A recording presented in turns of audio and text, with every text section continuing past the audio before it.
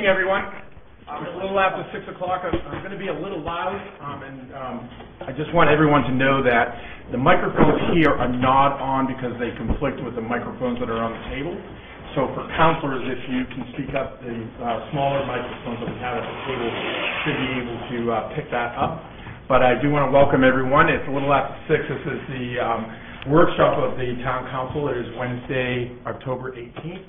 Tonight's workshop is on a presentation to the Council regarding land development at 289 Payne Road. And the proposed buyer is Patriot Acura of Maine. And with that, I'm going to turn it over to the manager for introductions and opening. Sure. Quickly, by way of kind of background, and Jay's going to fill in some of the gaps I leave. Staff has met with Mr. Ahrens and his colleagues through the course of the summer, on and off. And we've been trying, without success, in finding a date that we could all get together. I've spoken to a number of you just about the ideas that you'll hear this evening, just to kind of test this, and I think that's really the way to characterize tonight, is if the interest is making sure everyone appreciates what's being proposed, and then at the conclusion, ideally, we leave here with an expectation as to what the next steps are or not, for that matter.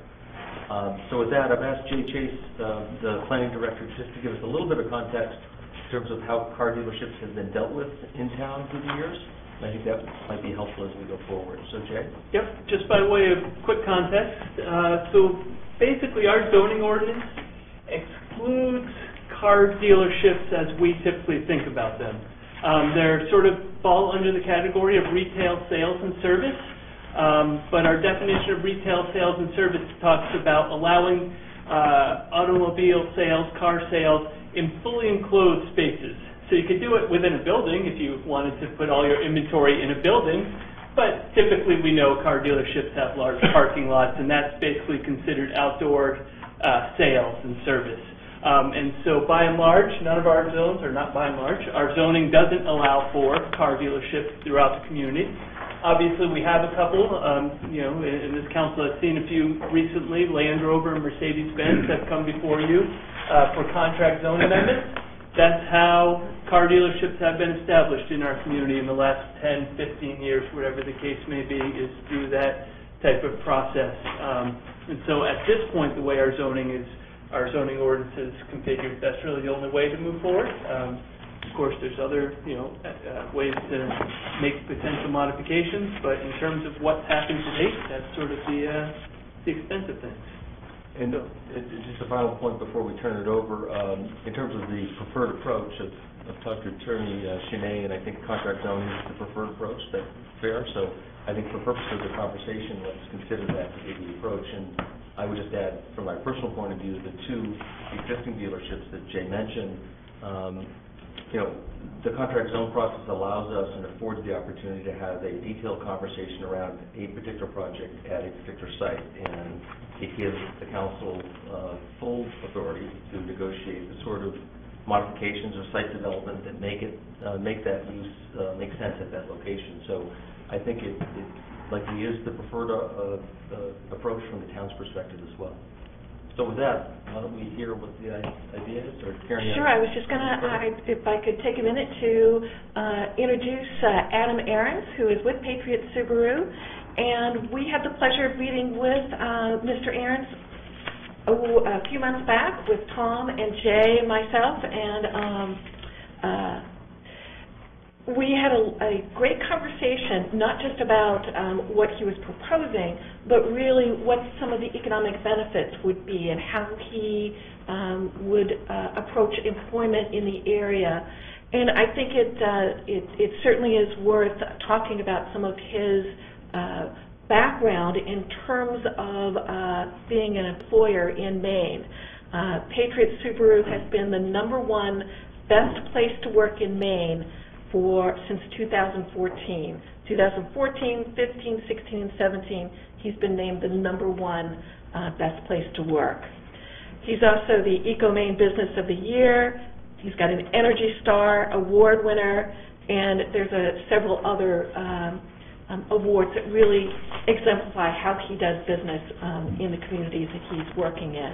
So with that, I am going to turn it over to Adam and let him talk about what he's proposing for this area. I'm going to take just a minute and have our team introduce themselves. And then we'll go in, and hopefully this workshop becomes truly a workshop, which means two-way communication. Stop us anytime. I just want to make sure everybody has the materials that we sent over. We have some additional materials, including some visions of what we believe it to look like. But Rick, if you'd introduce yourself. Yeah, I'm Rick Cheney with Drummond Woodson in Portland, and have the pleasure of representing Mr. Ahrens and his company on this project. And I'm Brian Beatty. I'm the General Manager of Patriot Subaru South. My name is Glenn Reed. I'm the Fixed Ops Director for Patriot Subaru. Matthew Phillips from the Acura Division of American Honda. Tom Johnson. And I don't know that's all there, so I won't. But you can testify anyway.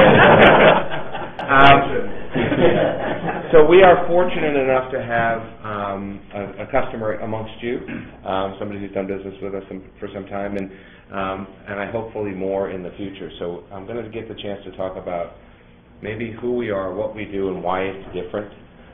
We don't do things to be different. We do things to fit the mission of our company. And I will get to the point where you're looking at our mission statement. But our mission statement, and we have over 100 people that work with us in 2 different locations now, is 2 words. It's to serve. So when you see the things that we do, underneath that it's to serve the customer, it's to serve the community, it's to serve our families, and to serve each other. And that drives every decision that we make. I first want to say, by sitting here tonight, you guys are a living manifestation of our mission, right? Everybody had a decision whether or not to serve the council. And you may be regretting it at times, and especially when it's 11 o'clock at night and you came for a short meeting. But to show up at 6 o'clock on a Wednesday night after having gone through what you guys have gone through as it relates to other issues during the summer and the early fall here is just, we're honored that you'd even consider this. We are going to ask for kind of a thumbs up, not an approval, but a thumbs up on 2 different issues in the contract zone. The first one is the ability to construct more than 20,000 square feet, and we're not sure that we're going to be much more than 20,000 square feet. But in this property, we believe it'll be slightly bigger than that. But the other one is the outdoor sales that Jay brought up. And in your determination that it's outdoor sales, I would love to have it in totally enclosed indoor everything in Maine. It would certainly affect the amount of snow plowing we do, and the amount of hassle it is to be in the car business here in Maine. But at the end of the day, it's not feasible for us financially to do that. Part of what we'll discuss tonight is why we were chosen to be the Acura dealer, and I will share that with you. And Matt is here to support that. Part of this is to discuss what the neighbors might think of this. And in meeting Glenn, who is also a lieutenant in the Saco Fire Department, and Scarborough Fire Department, but he's lived his whole life. 4 addresses from that? His parents live 247 Payne Road, and he was raised in that house. And his entire family, as well as over 25 of our associates, are in Scarborough already from Patriot Subaru and Saco. And I think that we were honored to talk a little bit about last week, and then I'll go into the rest of who we are. So last week we were indeed named the #1 best place to work in Maine 4 consecutive times. The first time they said a car dealer when they announced us, because they do these best places to work competitions around the country, and the guys never had, as he said, a car dealer be the best place to work in the state. Now we've done it 4 years in a row. On top of that, 2 days later, we were named, they've had a program 6 years now of best car dealerships to work for in the country. We are one of 4 that have been in the top 100 all 6 years. We're not a car dealership. We're a family. We're a community, and we really have all of the benefits of a big company, but the nimbleness and the decision-making of a small company. And not that we don't make mistakes, but we really believe that being a good place to work makes people happy. Happy people do better jobs. People who stay with you do better jobs. And I'll just give you some statistics. In Saco, we have about 65 people. You'll go through and see the economics of it. 25 of them on January 1st will have been there for 9 years or longer. 15 of them for teenage numbers of years. And they all get to go on a cruise next year. That's how I know the exact number, because I was booking the cruise for our 15th anniversary. Next week will be our 14th anniversary in Saco. We are not sure why we're the best place to work in Maine, but we're damn glad to be. The decisions that we make are all driven around our mission statement. Again, going back to the mission statement of to serve, it's the customer, the community, our families, and each other. And some people say, well, no, my family's more important than the customer. I said, okay. As long as you can remember the first two words of this, we're fine.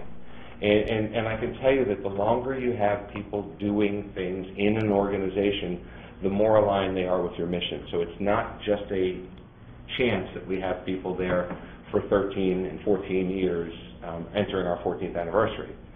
And I'll give you some statistics that are different that we're told by the best dealerships. We are 37% female in our Saco location. We are 40% female in our Massachusetts location. It's almost impossible because there aren't that many female techs in the world. But we believe that that's part of what we are, and we believe that we had a vision of mirroring the community. And I'll talk about some of the other awards that we've received. The first slide that you guys have, do we have it on? Oh, no, we don't have it up. I'm sorry. Okay, no problem. Okay, you guys have it in front of you. So I will tell you briefly a story about me, and it'll be very brief. I worked for a very large privately held company out of Florida. In 2003, having traveled the country every week my entire life, going to the airport, I decided that tomorrow was going to be different than yesterday. Yesterday was wonderful. And I decided to do something on my own. I was in a significant position in that company, and everybody thought I was crazy. But after 9/11, going to the airport became a different thing. And I couldn't fly to New York in the morning, have 3 meetings, and then be back home at night and coach Little League. And those were the things that were important to me. And I couldn't do that and be involved in other things. And all of a sudden it became every trip was at least 2 days or 3 days or 4 days or sometimes 6 or 7 days. And I said, okay, so tomorrow's got to be different than yesterday. And I left my job and decided not to work for somebody else, but to work with other people, and started to pursue some opportunities in the car business, and was selected by Subaru to be the dealer in Saco. My family moved to Maine.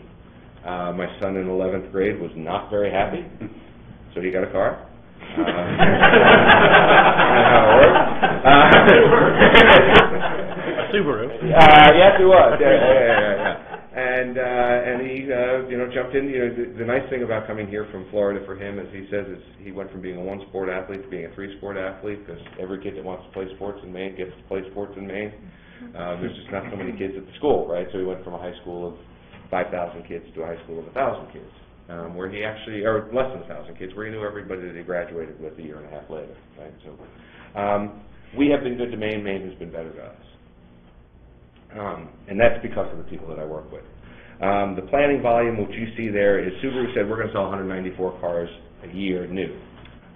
Last year, Brian, if I'm not mistaken, 1,500 last year, just new, plus our used cars. And this year we will grow another 10 to 12%. Right now we're up 14.5% for the year. Every year has been that way. When somebody tells you that trees don't grow to the sky, don't believe them. They can. The opportunity is there if you see the vision. And how we run our company is we determine where we are today, we look at the potential, and we push towards the potential. The nice thing is the higher you are today, the higher your potential is tomorrow. So Brian gets to calm me down about us trying to continue to run towards the sky. Because of that, in 2014 we were awarded a brand new point with Subaru in Massachusetts. And it has taken off. That's the next page that you'll see. And we've been there for 3 years. And in 2016, that had a planning volume of 800, and in 2016, 1,250 new car sales, and this year we will hit the 1,500 number. We have a formula that says keep your people, they'll get better. Keep your people, invest in your people, hire average people, give them good feedback, give them good incentives, and make sure that they're doing things the way that you want them to do and that they fit them. And you have this great success formula, and it's really, really done very well for us. Again, the next page is our mission statement, and this will be the third time that I've said it tonight. Inside our showroom, we have the 5 posters that you see there, but the primary one is our mission, and that is that is to serve. That means giving back. That means not only giving money, that means participating in being board members. You know, Rick and I were talking the first time a couple of days ago, and I said, well, I know you're managing partner because we've sat on 2 boards together for 7 years. Brian has served many boards. All of our associates are given the opportunity to serve on boards and roll up your sleeves, physically involved. And we have been recognized for a program called Associate Directed Giving, where the giving is not my choice. The giving is the input of the associates, the people that work there, tell us what's important to them and their family. If they fit what we like to do, which is people or animals in positions beyond their control. So that can mean medical, that can mean a horse, that can mean dogs, that can mean children, but that's really kind of the vision. When people come up to us and say, we'd like you to be in our program that supports a dance school, that's not us. It's just not us. And we've been famously quoted for saying we don't mix advertising and charity. Advertising is meant to get a return on investment. Charity is to do the right thing. And so that's really maybe a big part of the core of what makes us different. And throughout the year, we have 12 charities, and we have 3 or 4 major charities at each of our stores that receive annual gifts in excess of $20,000 to $30,000. And Saco last year had 3 organizations that received, in round numbers, $50,000 each. On top of that, we will food raise for them. We will dog gift raise for them. And on the day that I was called here, and I hate to tell you guys it was before the summer, but you guys had another project to go through, I was called and Tom said, can you be at Scarborough Town Hall in 15 minutes? And I said, sure. I was in Scarborough. And if you go to the best places to work in Maine booklet, and you see the number 1, the picture is of us building a Habitat for Humanity house in Scarborough in the rain. It was a little colder than I like. But, and I was dressed in one of these things, doing that thing, and not only did we build it, we funded it. We wrote a check for $45,000, which, if you know the Habitat story, if you don't, and you don't want to know, don't worry about it, but if you know the Habitat story, that could build the next 20 houses for them, if they do it the right way. So it can kind of live in perpetuity. So Habitat doesn't give houses away. I think that's one of the things that I didn't know until I engaged them. But over the years, we've raised hundreds of thousands of dollars for Preble Street and the food bank. We've partnered with Strive, an organization that we're very proud of. And not only do we use our facilities to sell cars and service cars, we use those facilities for them to raise money, for them to have meetings, for them to use, we're not using a car dealership 24/7. So there's some opportunities. And if you're familiar with Strive and Kevin on the Roof, Kevin's been at our place at records, is this 3 years in a row? 2 years? 2 years. And this year, $38,000 over the Labor Day weekend raised, and a lot of that's our associates getting it. I can tell you this, we believe we're the only car dealership in America to have an organic vegetable garden on its premises. You can say I'm really altruistic about that, but we have to have a place to put snow too, right? So you can't just build everything. So in Maine, we decided to double use everything. And then the last thing I'll talk about our location here and our mission. So this is my name tag from Subaru. And there's a thing called the Love Promise. What we've done, Subaru has adapted and taken to all of its dealers throughout the country.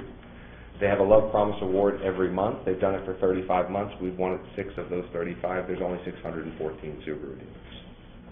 We do the right thing because it's the right thing to do. The second thing is this silver thing. And we do have an advantage. It's an eco-friendly Subaru dealership. We were the first ones to be eco-friendly. Both of our dealerships are eco-friendly. And if you have questions about us being eco-friendly in Scarborough, I own the company. We own a company called Green Dealer Support that goes out and tells people how to behave properly. It's more about behaviors than it is about your facility. Your behaviors dictate what your facility needs are. And one of the things that we love about this property is that and I can guarantee it in writing, we will have zero negative impact on the environment. And if you come down to our dealership in Saco, and I'm assuming that everybody has driven by there, you may not have noticed many things. The thing that I tell people to notice in your position, and if you're in planning and zoning, is when we built that in 2003, I decided I was never going to fight with you guys. So they came to us and said, we need a 50-foot setback. I said, okay. And we have a beautiful 50-foot setback, and you guys only require 25, and I say, okay, don't go to 50. And I say, okay, but you go down, and every other dealer that's had construction since has fought that. Every single dealer in Saco has fought that. I'm not here to fight with you. We have used LED lighting since the day you could put LED lighting in it, and we took the old lights and donated them to the school system because they could use them in 1 or 2 or 3 of their parking lots. Every decision that we make has a financial piece of it. Don't get me wrong. But they also have a people piece of it. And sometimes we have to be smart enough to make bad financial decisions because they're good people decisions. It doesn't mean we do that all the time. But every one of them has a piece of that. And by the way, we do things that the lawyers tell us to never do. We throw Christmas parties. We throw holiday parties. We let people have a good time. We take people on cruises.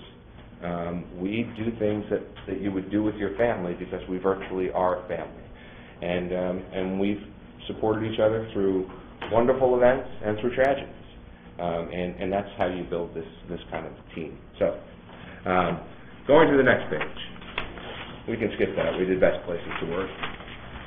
This talks about how we provide, and you will see when we get to our pay plan. So we reward people for their tenure. We pay 100% of everybody's medical, dental, and vision, including mental health. We do not pay the family share. We do not. So that's how this is how I was treated when I worked for a big company, made a lot of money. This is how, this is not a negotiable, right? So this year when our medical premiums went through the roof, we didn't stop supporting 100% of our associates with their medical and dental and vision, and it has gone up. Profit sharing. So we take a chunk of what we make at the end of the year and we give it back to the associates. And we have associates who have hundreds of thousands of dollars in their profit sharing accounts today. We have a 401k match. They get an annual holiday bonus based on performance and tenure, so some people do have incentive, and so what you do is you want people to stay there the whole year. You have put a carrot out there for the end of the year, both based on the group and based on their individual performance. Everybody gets paid vacation, and then I think maybe the biggest and most important part of this is that we continue to provide education. I have an office in every one of my buildings, and we also have a training room. But every day my office is used for training. My background becomes, what do I think I can do to have impact in this world? And that is to make you better achieve the things that you want to for your family. So the way that we do that is through continual education. And our budget in Saco and North Attleboro together are about $220,000 for education, continual education, including some travel that we support on an annual basis. So here's the economic piece of this that I think you should be highly aware of. So at Saco, we have currently 70 full-time. When we did this, we had 65, and 17 part-time people with an average compensation of about $50,000 plus benefits. The car business is not the most highly educated. We're not really looking at MIT and Harvard to get our associates. So we're looking for people in Maine, all of our associates live in Maine. And it is very much a bell curve. If you have questions about this, we're about 10% over $100,000, and in our part-time jobs, we're in that $20,000 range. So our midpoint is about $50,000, and that does not include their bonuses at the end of the year or any of the other benefits. North Attleboro opened up 3 years ago, and our compensation, because tenure is a big part of our compensation, is slightly lower. But I will tell you this, given the chance or the choice of employing people in Maine or Massachusetts, you want to live in Maine. The people in Maine are special, and that's one of the reasons we chose that Scarborough would be the right place for us. So Scarborough has been good to us, we've been good to Scarborough, and we think that this facility, and I'll show you some pictures of the facility that we've designed or have in design, and get some feedback from you guys about it, but we think we can be a gem at your exit, which I think is part of the issue on Highgate Parkway is, okay, when people drive off that exit, what am I going to see? Right. And we hope they're going to see this.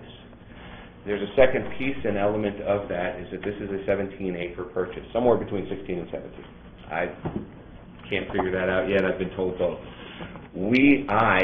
For the car dealership, do not plan on using all of it.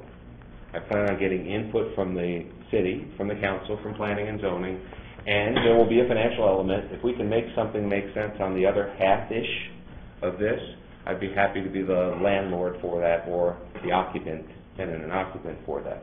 So I don't know what's going to happen if somebody says, well, how much of it are you going to use? I think we're going to use about half of it, not affecting the wetlands and being very sensitive to that, using the setbacks and doing all those things, providing some environmental things that other people wouldn't do because of the upfront cost. Whether that's radiant heating and geothermal or solar, we'll do whatever analysis works best for that piece of property, but to have as minimal impact. I happen to have built the dealership in Saco in 2003, and it is environmentally sound. It's won many awards for it, but it doesn't have solar and it doesn't have geothermal. I built a home a few years ago. It's 100% off the grid but on the grid because we're not allowed to store our energy. But we use solar for 100% of the house, and I get to pay 20% to exchange between me and the power company, so they get the money. But we're going to find something that really works here, and we have had zero incidences around the environment, around cities, around zoning, about anything from either of the locations that we're operating in. And I think you need to know that my decisions as a business owner, the first and most important one in every decision is how much headache is this going to be? If I say yes, is this going to hit me in the back of the head? And the reality is, if I can make a decision once at some point or a few months down the road, and this becomes really nothing but good, then we made the right decision for ourselves and the community. So that's the environmental piece. Kate and I had a little chance to talk about some of the charities that we support here. This list is nowhere near comprehensive. We have, in the last 5 years in Saco, paid for a portion of the adoption of 145 dogs. In North Attleboro, we will hit 100 on Saturday. We do it 3 times a year in each of our facilities. We underwrite a portion of the adoption. We work only with rescue groups, and we actually have a preference to work with rescue groups that are virtual rescue groups, people that are not raising money to support an infrastructure, but finding a way for this to be more effective. We have a significant number of people who we've supported the adoption of children inside our organization, and we continue to support our school systems with scholarships at certain high schools for kids that need it. It is, again, the core of who we are. And we have associates who, their kids, because they choose to go to school at expensive schools, and I think every school in Maine is expensive as it relates to college, so if you're not there with your kids yet, you will be. And we support and underwrite a portion of their education, too. And I don't give out $20,000 scholarships. We give out small scholarships that help kids get through and don't have financial impact on their parents by us writing the check directly to the college, which is kind of a good thing. Adam, if I might, just in the interest of time, Yes. I want to make sure you've built a very strong case for the company. I just want to make sure we don't lose sight of the fact that we hear more about the particular proposal and there may be some time for questions of council. Excellent. So, and again, I don't know, Bill, if you can see this, but this is not our facility. This is an accurate designed and implemented facility in Massachusetts, and a view of it at night. We intend to do this in scale, but from your eyes, it would look very much like this with proper setbacks. And this is a building completed this year. The top one completed this year, Yeah. the bottom one in 2009. Okay. With consistent look. Yeah. So, and this is a daytime look of it. And so certainly we have people here who can answer questions about what it would look like, what our scope and size is. When we opened Saco, I think you should know that we were running about 21,000 square feet. We're now at about 31,000 square feet. We've expanded it. And our other facility is 27,000 square feet. So we're going to be in that 20 to 27. If you guys came back to me and said you have to do this at 20,000 square feet, I would be back to you a few years down the road based on the success pattern that we've had with the need to expand it, and I prefer to do it all at the same time. So And this is a much bigger indoor than we will have at our facilities here. So the last piece, which you guys have in your booklets, is a piece of the property there. So if you have any questions about that property is at the northeast corner of Payne and Hydas Parkway. It has been owner-occupied for probably before I was born. As I've been told, this is in somewhat hearsay, but there was a large assessment for the sewer system that was put in that will be settled at the time we transfer ownership. We will be using Sebago Technics to be our engineers. We will use all Maine construction. We're not going to go out of state as we seek our bids for architects or anything. We believe that we do business with the people in the state. We expect the people in the state to do business with us. The closest Acura dealership, which I was asked this question today, is not in Maine. There has never been an Acura dealership in Maine. This will be the first one, and the only one, we hope. So somebody says, why do you want to be over there? I said, for access for the people from the north, access for people from Portland. As the only Acura dealership in Maine, it's the ideal location for us. And maybe I shouldn't talk about this, but we did look at some other pieces of property that were impossible to buy that we would not be here. You would have approved it through planning and zoning. It wouldn't have much to go with the town council because we wouldn't need any variance. This is the right place for us to be. We're the right organization to be on that property, and Acura believes that as well. Acura's process was, how many dealers did you talk to? 9 dealers had an actual formal interview here in Maine, and on informing the other 8 dealers that we were the right choice, many of them said, you're right. They are the right choice. I have never bought an existing business. We've built every business from scratch. It is part of who we are. It causes some brain damage along the way, like these meetings. But you guys know about brain damage in these meetings. So I can cut it at this point and certainly open to questions from anybody and happy to take them. Yeah, I had a question about the site. On the last page, you kind of have a shaded area where the 6.36 acres are. Well, what is the lot? The lot encompasses the whole corner over to the... The lot is within the red here. Got it. So it includes the private home that's there currently? Yes. It is an occupant cell.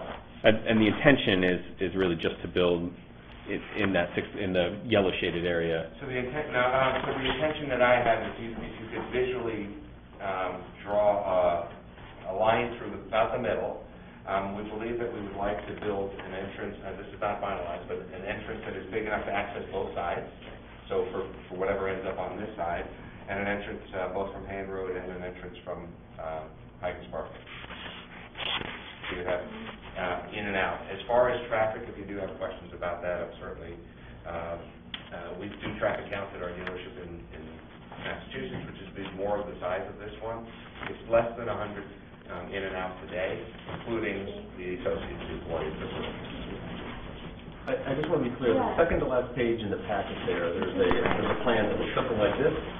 There's actually 2 different parcels shown. I believe what's being proposed is the top parcel. It's not the little yellow one. The little yellow one is an adjacent property. Right. I'm sorry. Yeah. I just wanted to be clear. And to be clear, we were told, and this is not your fault, we were told on Wednesday that we had to have something over by Friday, and we had Basic Save on Friday, and we had some other things going on. The best places to work was Wednesday, and best places to work dealers was Thursday. So this was kind of get you guys as much as we could quickly. So. Yep.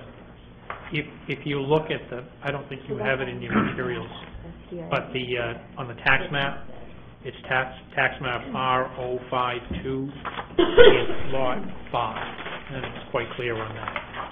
It's the corner piece. It's not quite rectangular because it has a little bit of a jaw. This is the so-called curve. It is the curve. Okay. It is the curve. And when we look at this one, it's just this lot right here. Doesn't include this. Yes.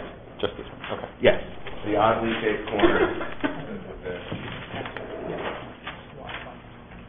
So most of the land that fronts on Hydas Parkway is going to remain undeveloped, for some other use, and the focus orientation is more towards the property that points towards Payne Road. Correct, towards the exit, yes. We absolutely believe we'll be visible when you come off that exit. You're going to be staring at us, and that's where the premium comes from for the price. The main entranceway is proposed to be off of Payne Road. Both. Main entrance, would you characterize them both as main entrances? I would. So I would think that it's going to be easier for some people to access us from the east and through one. Yeah, I think it'll be both, and I think the larger entrance itself will actually be on Higas Parkway, the larger one, because we're going to need to be prepared for what happens down the road to the other part of that parcel. I can have a 2-lane in and out on Payne Road. I would want a 4-lane with a divider on Higas Parkway, which we have a 4-lane with divider in Saco right now, and I have a 2-lane without divider in North Attleboro, and a second entrance that is a 2-lane without divider.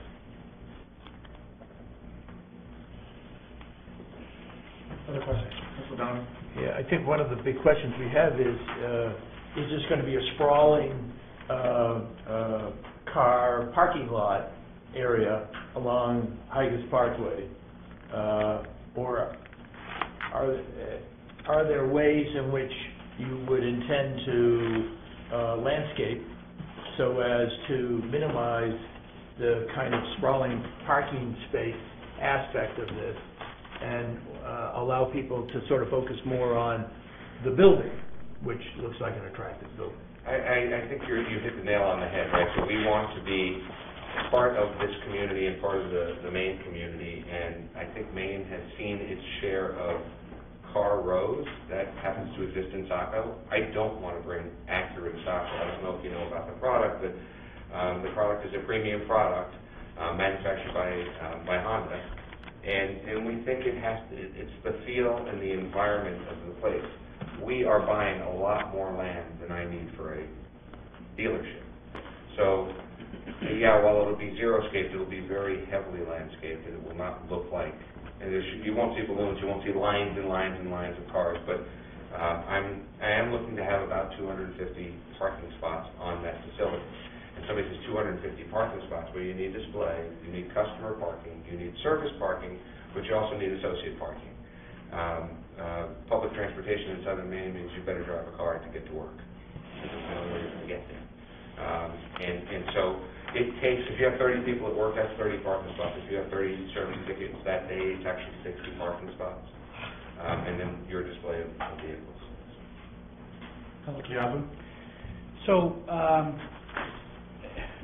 clearly you're the right company. There's no question about the pedigree of the company and the community benefits. That's not even an issue. My concern is that's really kind of a gateway into Scarborough, and it's the first impression people are going to get coming in.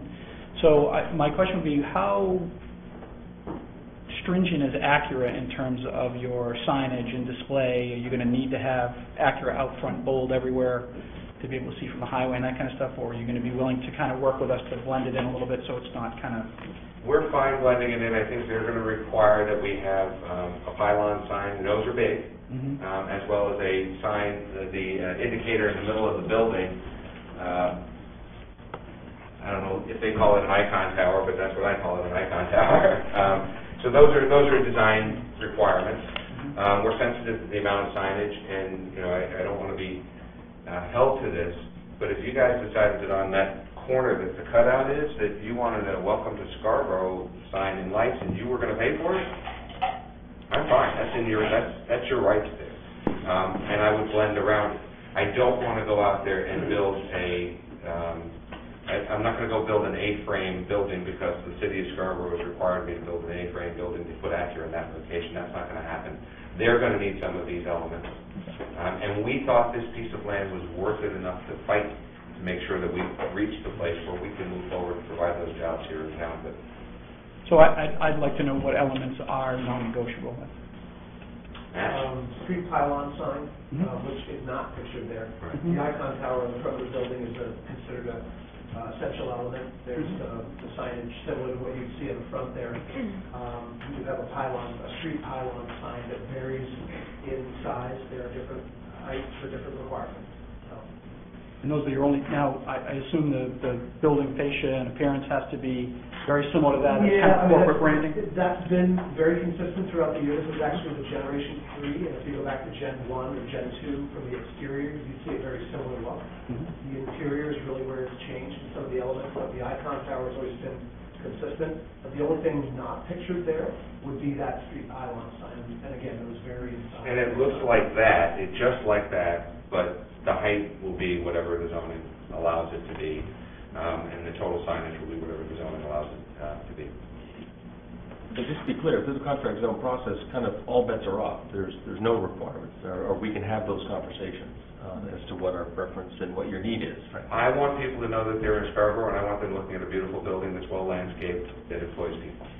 I think you do too, and I think that's where the mind should be, and produces revenue for the city. That Wouldn't the sign ordinance take effect? I guess I overstated that, but there's not necessarily default design standards. There's a number of them that would apply, but there's great flexibility afforded through this process.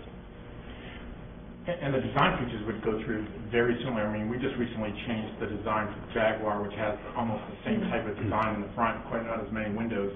And I was here when the Prime dealership first came in, when that used to be a big old pink barn. Yep. And so we went through all of that as part of the contract zone when initially, because that's considered, that particular entrance into Scarborough was kind of considered the entrance to Scarborough. So we were very concerned, and I'm sure we'll do the same due diligence.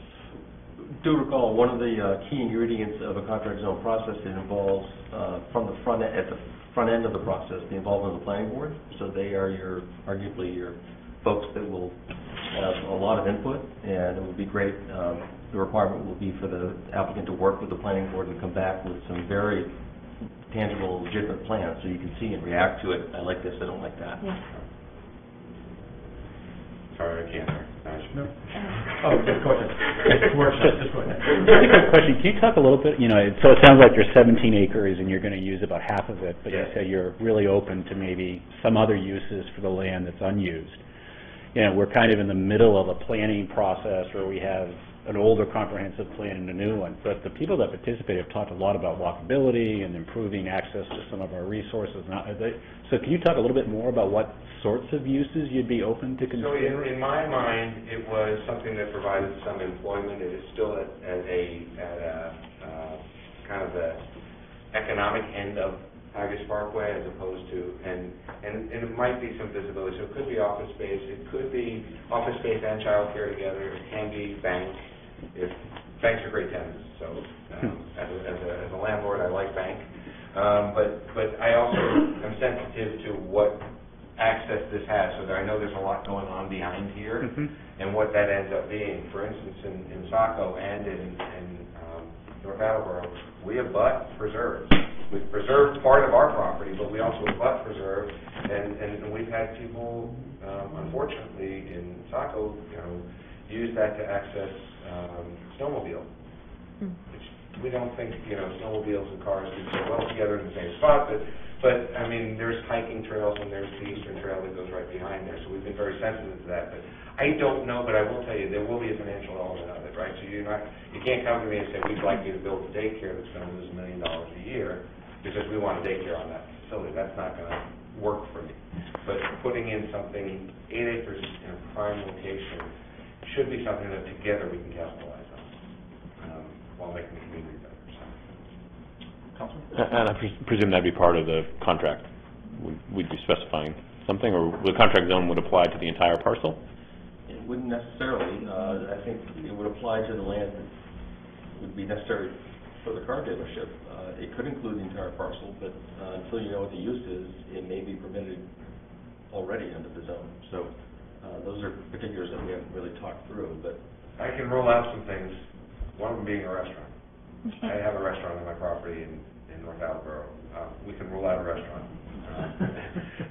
But 8 acres, I don't know what 8 acres means. Is it sufficient enough for somebody to build a hotel if that's what was the desire? Is it sufficient enough for somebody to, I think the answer to that is yes. Is it sufficient enough to build a 5 or 4, or I don't know what your limitations are on height, 5, 4, 6-story office building that could house, 120 people? I think it is, and have parking. But again, that's a decision that I'm not ready to give you any answers to, other than it will be good to the city. Councilor? Oh, sorry, Kate. I think you were next. Okay. No, no. One, I mean, you couldn't have a better attorney that is concerned about the land. So I think that's, in my eyes, it's a huge benefit for you, because I know he's going to make sure that that land is well taken care of. So for me, that's a comfort. Second, I think you've really shown that it would be a large miss for us to not want to partner with you. I'm not a fan of Sacco's, I don't even know what they call it anymore. Auto mile. Yeah. It drives me crazy. It's something that I never, ever, ever would wanted to see in Scarborough, and I think we're lucky that we've been able to, while we do have a few dealerships, we've been able to space them out, and I think that's what this would also do. I also think that you would be a great person and obviously an incredible company to work with, and you touch on a lot of the things that are important to me outside of just being a company. There is more to being just a company.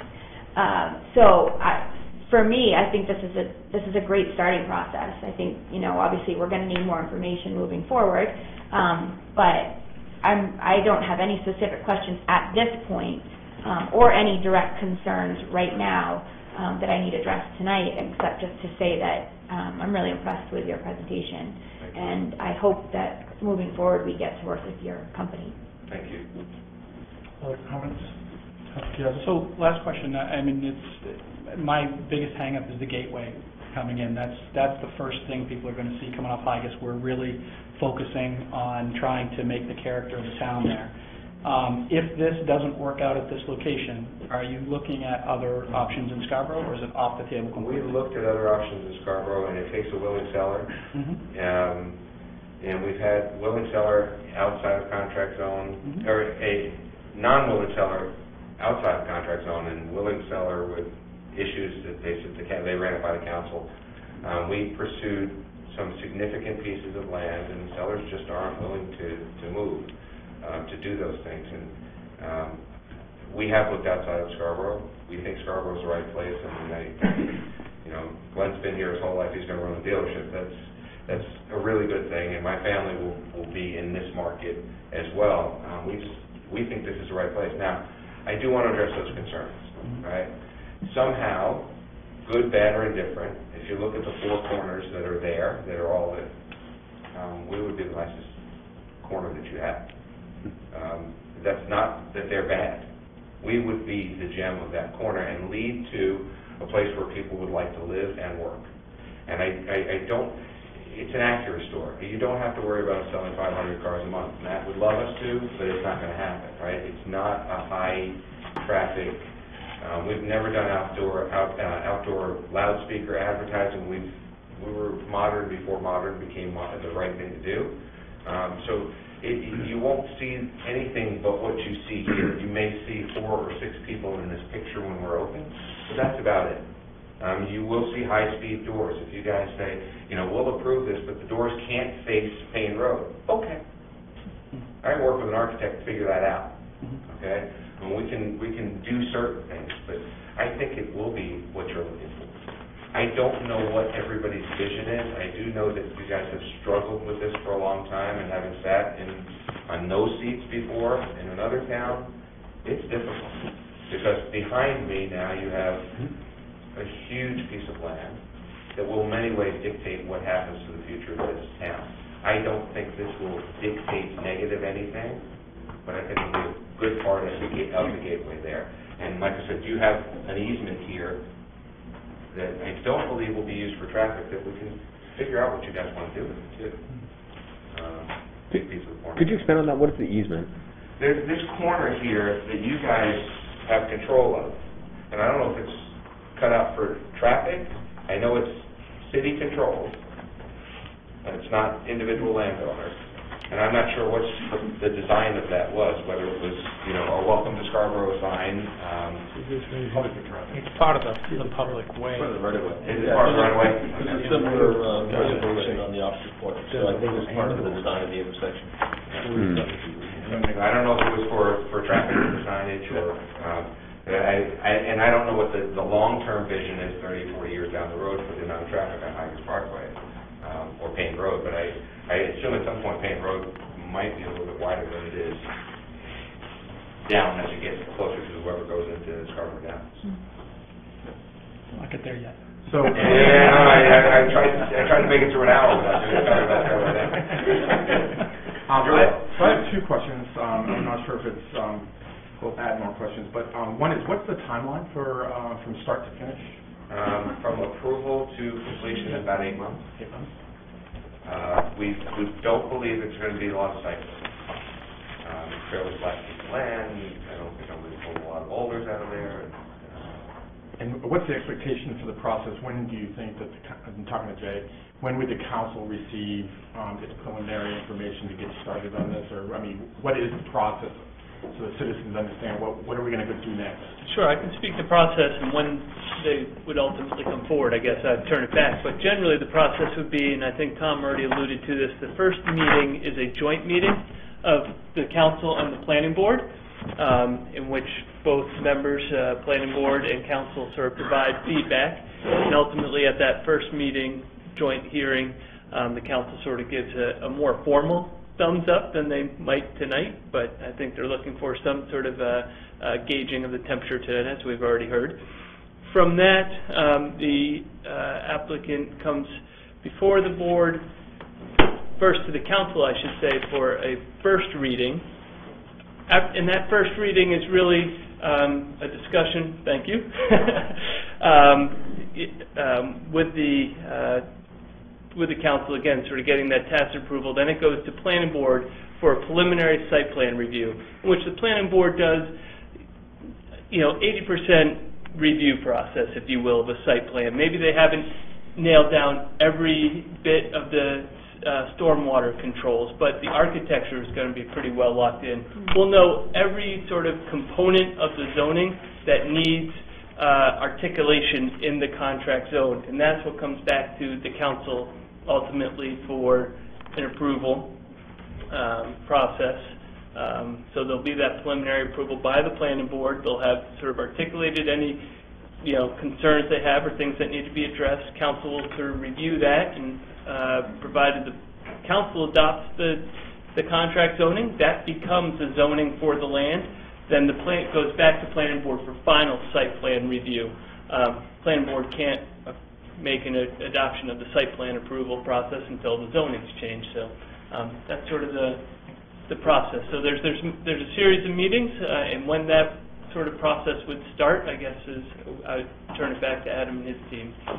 So from the start, so outside development, just the planning process before we get an approval, generally, is that going to take a year? Is it 6 months? Oh, no, I would say maybe 2 to 3 months on the outside of things. If there's a DEP permitting that's required, that could take upwards to, that might bump it out to 6 months. But I would say that, to me, I would think that would be on the long end of the spectrum, but no longer than that. But 2 to 3 months seems like what I would anticipate to be the sweet spot to be for our part. Adam would like to be in the ground. I'd like to be open this time next year. What, starting construction in? As cold a month as we can, or it's looking like the winter. We're fine with doing construction like this in the winter. Maybe 6 months from, give or take, at the most. So you at the beginning, you started this by, wanting to take a bit of a temperature read, and I haven't heard anything tonight that concerns me overly, except I do agree with Councilor Chiazzo about that corner, so I want to see more of those details flushed out. And congratulations on your #1 best place to work. You, for 4 years in a row, now beat out the company that I used to work for. So they're a little bit, they're chasing your tail. We went to Rick's office today, and they were on the list, and I saw my physician in the same building, they were on the list, and they were like, how do you do it? all you gotta do is show up, you'll figure it out. That's all I can tell you. It is- So I think it was somebody else earlier said, I recognize you in terms of vision and mission and your commitment to the community. I think you're the right partner, but I definitely want to see more details before I can say absolutely feel good about it. But thank you for the level of detail that you provided tonight. Also, Governor?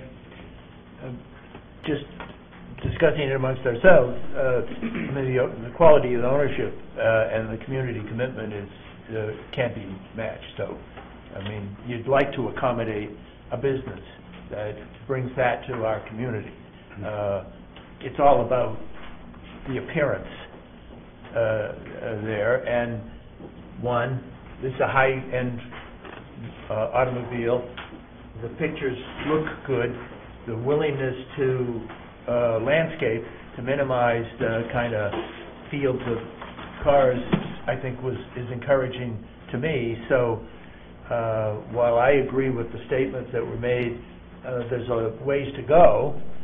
I certainly would look favorably on this based on what we've heard. Yeah, so just from a comment section, we're wrapping it up. I can support moving forward, but I will pay very particular attention to form. That is going to be very crucial moving through this and completing the process. So I compliment you on your presentation. You got a good team. You got the right approach. But we really need to look at the image of Scarborough and keep that in mind too as we work forward. So congratulations on the dealership, and I hope we do get to work together. But that's going to be my focus for sure. Yeah, just kind of piggyback on everything that's been said, and actually a little bit of a disclaimer. I've been a long-term customer of Patriot Subaru. They do walk the talk. Everything you've heard tonight, they do model, and that's been my experience. So I'll echo the comments about it. It's a really great organization for our community, so I applaud that. Similarly to some of the other questions, the devil's always in the details. So as we go through the process, I'll be really interested in some of the things we've already discussed, but welcome and thank you for the interest and look forward to further conversations. Thank you. We will proceed, and we will begin engaging some things so that you can see some things at our next meeting. And again, as much as I don't want to burden you with this because you guys have taken on a lot, we also are sensitive to what you want. So there may be a time when we just kind of email you and say, give us some feedback. This is what my vision is. And I still don't have a vision of what you want to see on that corner. And not saying that it doesn't include us, but I don't know what anybody's vision is and what the town's vision of that corner is at this point. Staff is certainly available to provide some comments and input if that's of value. Rick certainly is aware of the process. Really, to initiate this, you need to make formal application with the town clerk. And that, in turn, would require us to schedule the meetings and the process as Jay laid out. And I just want to mention, as a council, we have received many requests to listen to development projects, particularly in contract zones, and this is probably one of the best presentations. You came extremely prepared. It was a great story as well as great information. So good luck. I'm very much in support of this. I think it's the right approach for that particular area. Well, thank you again, and thank you for doing what you guys do. Thank you. We'll get out of your way. Thank you. Yeah, and for council, if we can give a couple minutes for any diversity, but if we can come back immediately, and we'll start the meeting.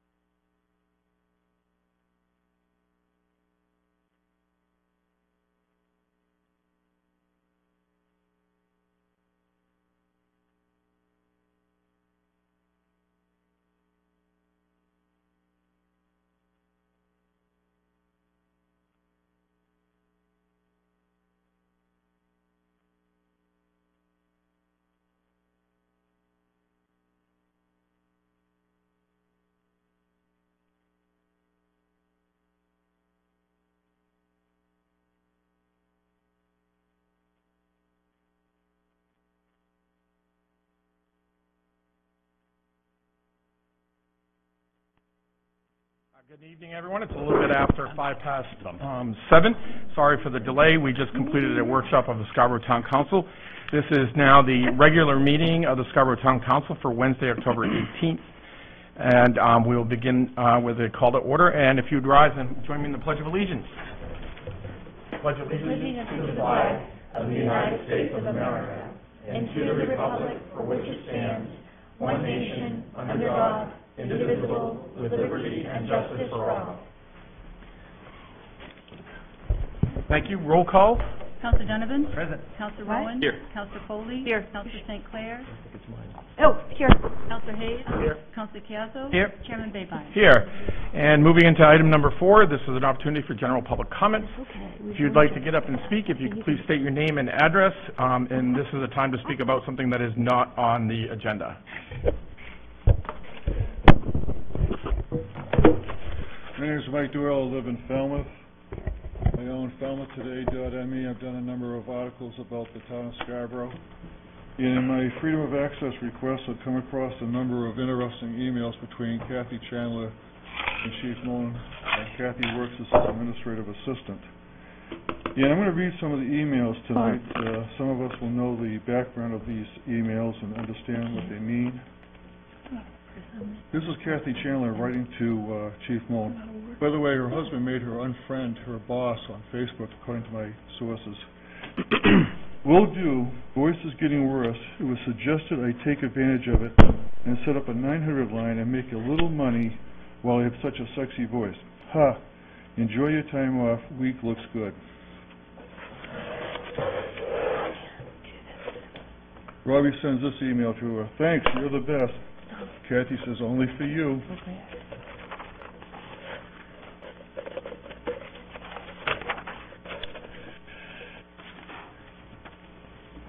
Robbie sends to Kathy, I was watching for your reaction. Nothing. ...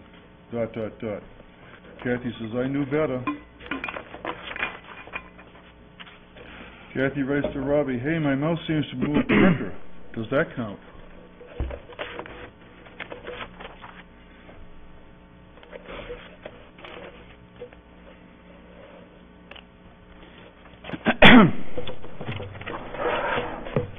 Robbie writes to her, damn, spelled with about 10 N's. Not to worry, you'll see them soon enough. It's overcast and windy here. It's a good day. Stay in bed for sure. She's writing about her boots, quote unquote. Yeah, probably be better on a nice sunny day when everything is blooming. Kathy writes back, LOL, indeed.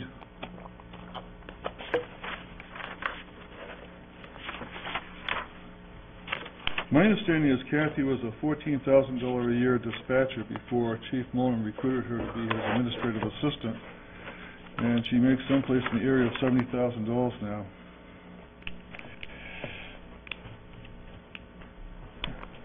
Here's one from Kathy to Robbie. No kidding. No schedule. She writes, well, unreal. Well, at least you've got me to entertain you while you wait. Perhaps I shall be in the need to have a BlackBerry, quote unquote, or a laptop to take with me next week when I have to go in. That way I can be entertained while I wait to tell them they're all guilty. I think she was being called for a jury duty.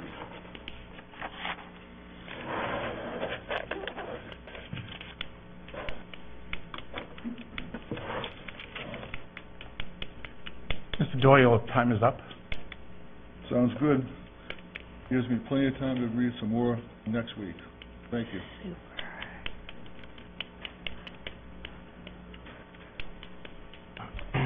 If the next person would like to get up and speak.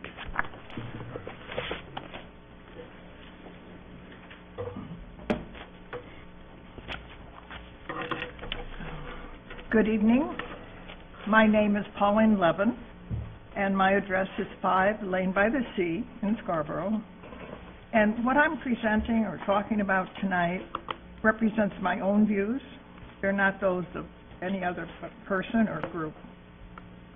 I am concerned that the vote to start the discontinuance process is on tonight's agenda. It seems premature to vote on this since all affected parties have not formally agreed to the conditions written by Mr. Bannon. In fact, as I understand it, the various owners of the condo association have not had the opportunity to study the matter and will not until the regular meeting near the end of November. I actually feel that by starting the process tonight, the town is signaling its bias and thus exerting some pressure on those owners to make a quick approval.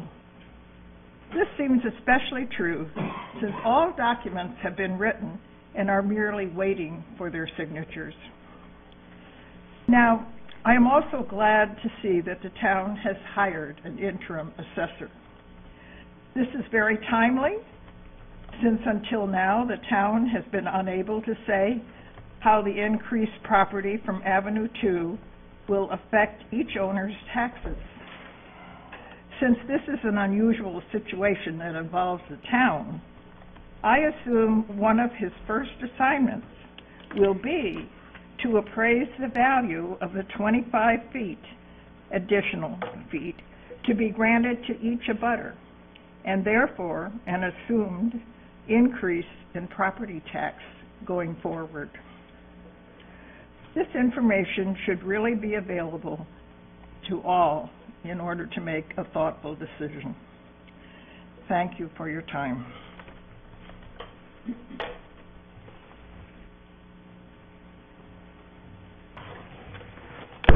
Hello, I'm Kelly Murphy. I live at 5 Woodfield Drive, and I'm just here tonight to officially invite you and all of Scarborough to our second annual Scarborough Community Thanksgiving celebration. It's actually on Thanksgiving Day between 11 and 1 o'clock at Wentworth School Cafeteria. And last year was our first event, and we had 250 people come and eat. And it was really, truly a community event. We had the meals entirely covered by donations from individuals and companies in Scarborough. The Scarborough Garden Club does the centerpieces. We had ice cream as part of our dessert, donated by Beals and Suzanne Foley-Ferguson. We had volunteers from last year very young to very old.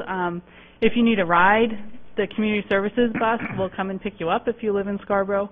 We really hope to have as many people this year, maybe even a little more. And it's for anybody, not just those who can't afford it, anyone who just wants to spend time with anyone else on Thanksgiving or doesn't want to cook themselves, because it's a pain in the neck, and this is now my out. I can always go here.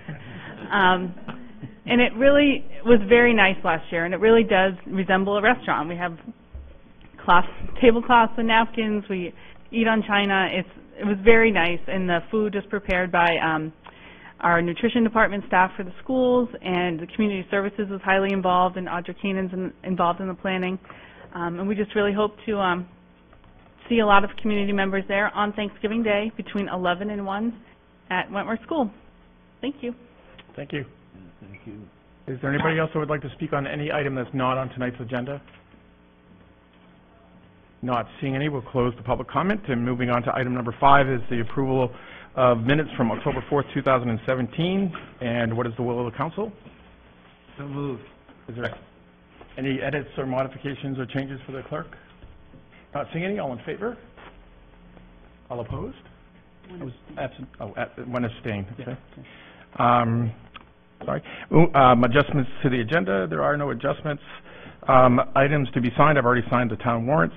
Order number 17-104 is a 7 o'clock public hearing and action on the request for food handlers and a liquor license from BSN LLC, doing business as Portland Pie Company, located at 400 Expedition Drive.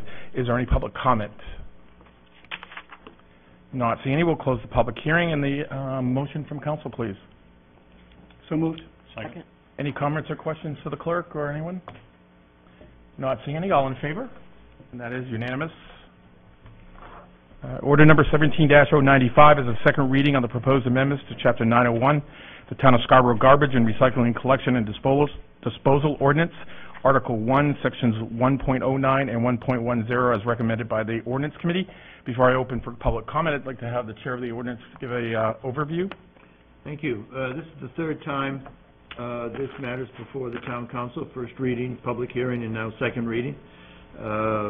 It involves the prohibition of defacing trash bins on town-owned carts, and that's pretty straightforward.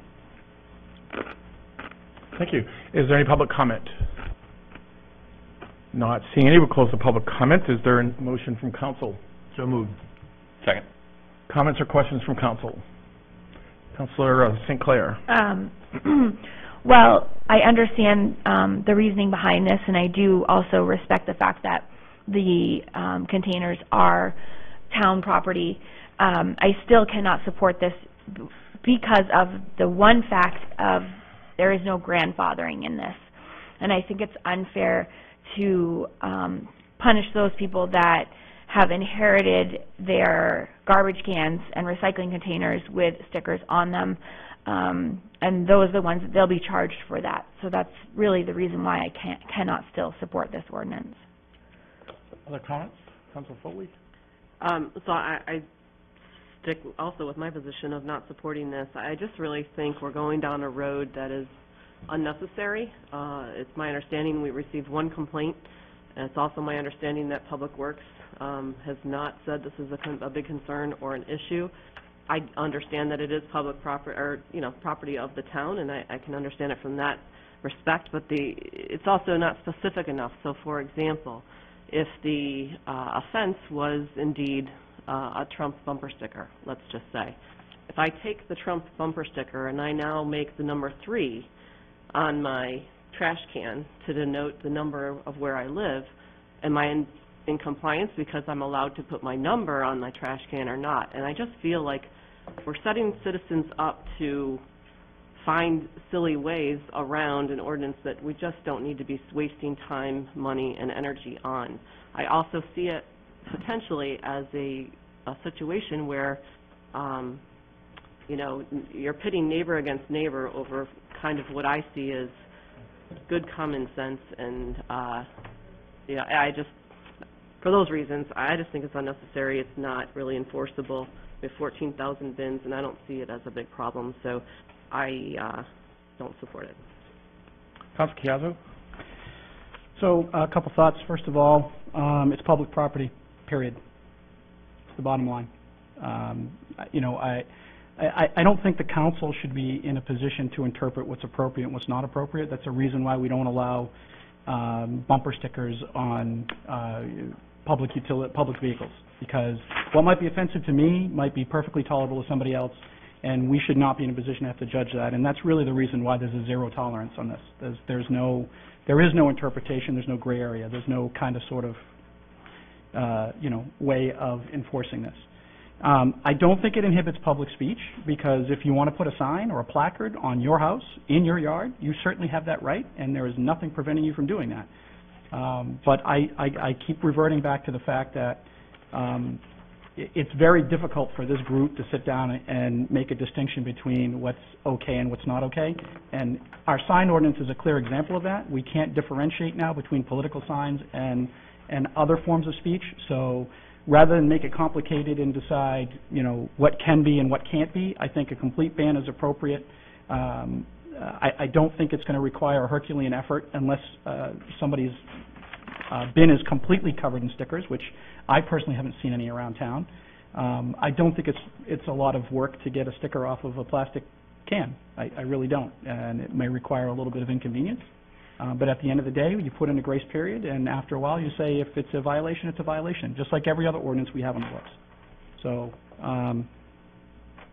if they were purchased by individuals and the responsibility of the property of the owners, I'd take a completely different tact. But as it is now, that I don't think it's fair or appropriate to have somebody who's going to purchase a property have to worry about if there's something offensive to them personally on their trash cans. So I will support this. Councilor Rowan, you had your hand up? Yeah, I sure did. Thank you. So I have come to a similar conclusion. I'm going to support this. I feel like we don't necessarily always get to choose the issues that are in front of us. And while this may seem trivial and trite, it is in front of us. It seems like an administrative oversight from the get-go that didn't prohibit defacing the public property in the first place, and I think we're correcting that.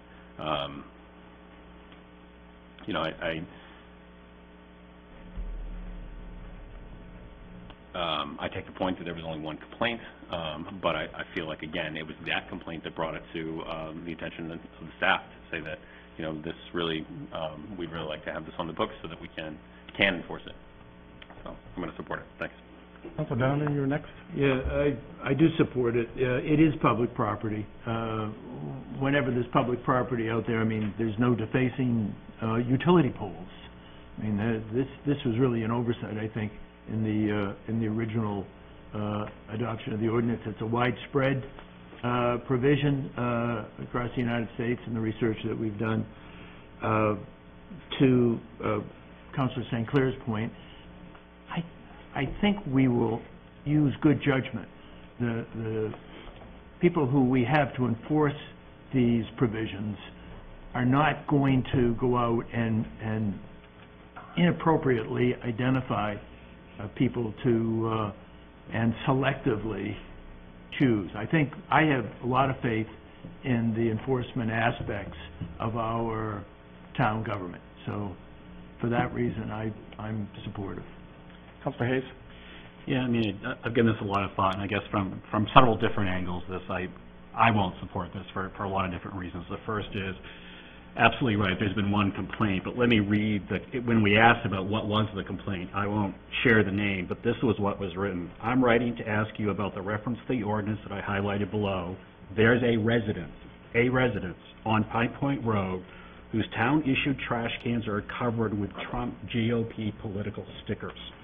Not only do those darken each of my Mondays and remind me of the sheer audacity of many Trump supporters, but also it offends me to think that tax dollars are supporting it. So that was the complaint we got. So I think we've had a lot of conversations about listening. I have talked to probably 50 people in our community.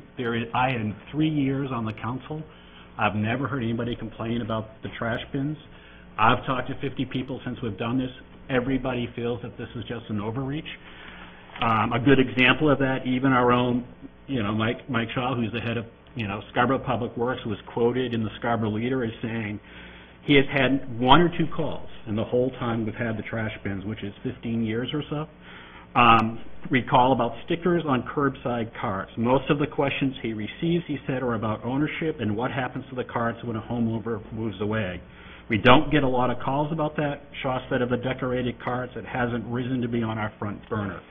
So even our own Public Works is saying, so I have an issue about what is the real issue here? Is this the majority voice of our community, or are we creating an ordinance for a very small minority? The second question becomes the law of unintended consequences. I have heard several people say, all right, if this is the direction the town's going to take, I will buy my trash cans. And just as we've referenced, other communities have done this. It has become, in some communities, people are now customizing their trash cans. They're buying them and they're putting stickers and painting them and other stuff.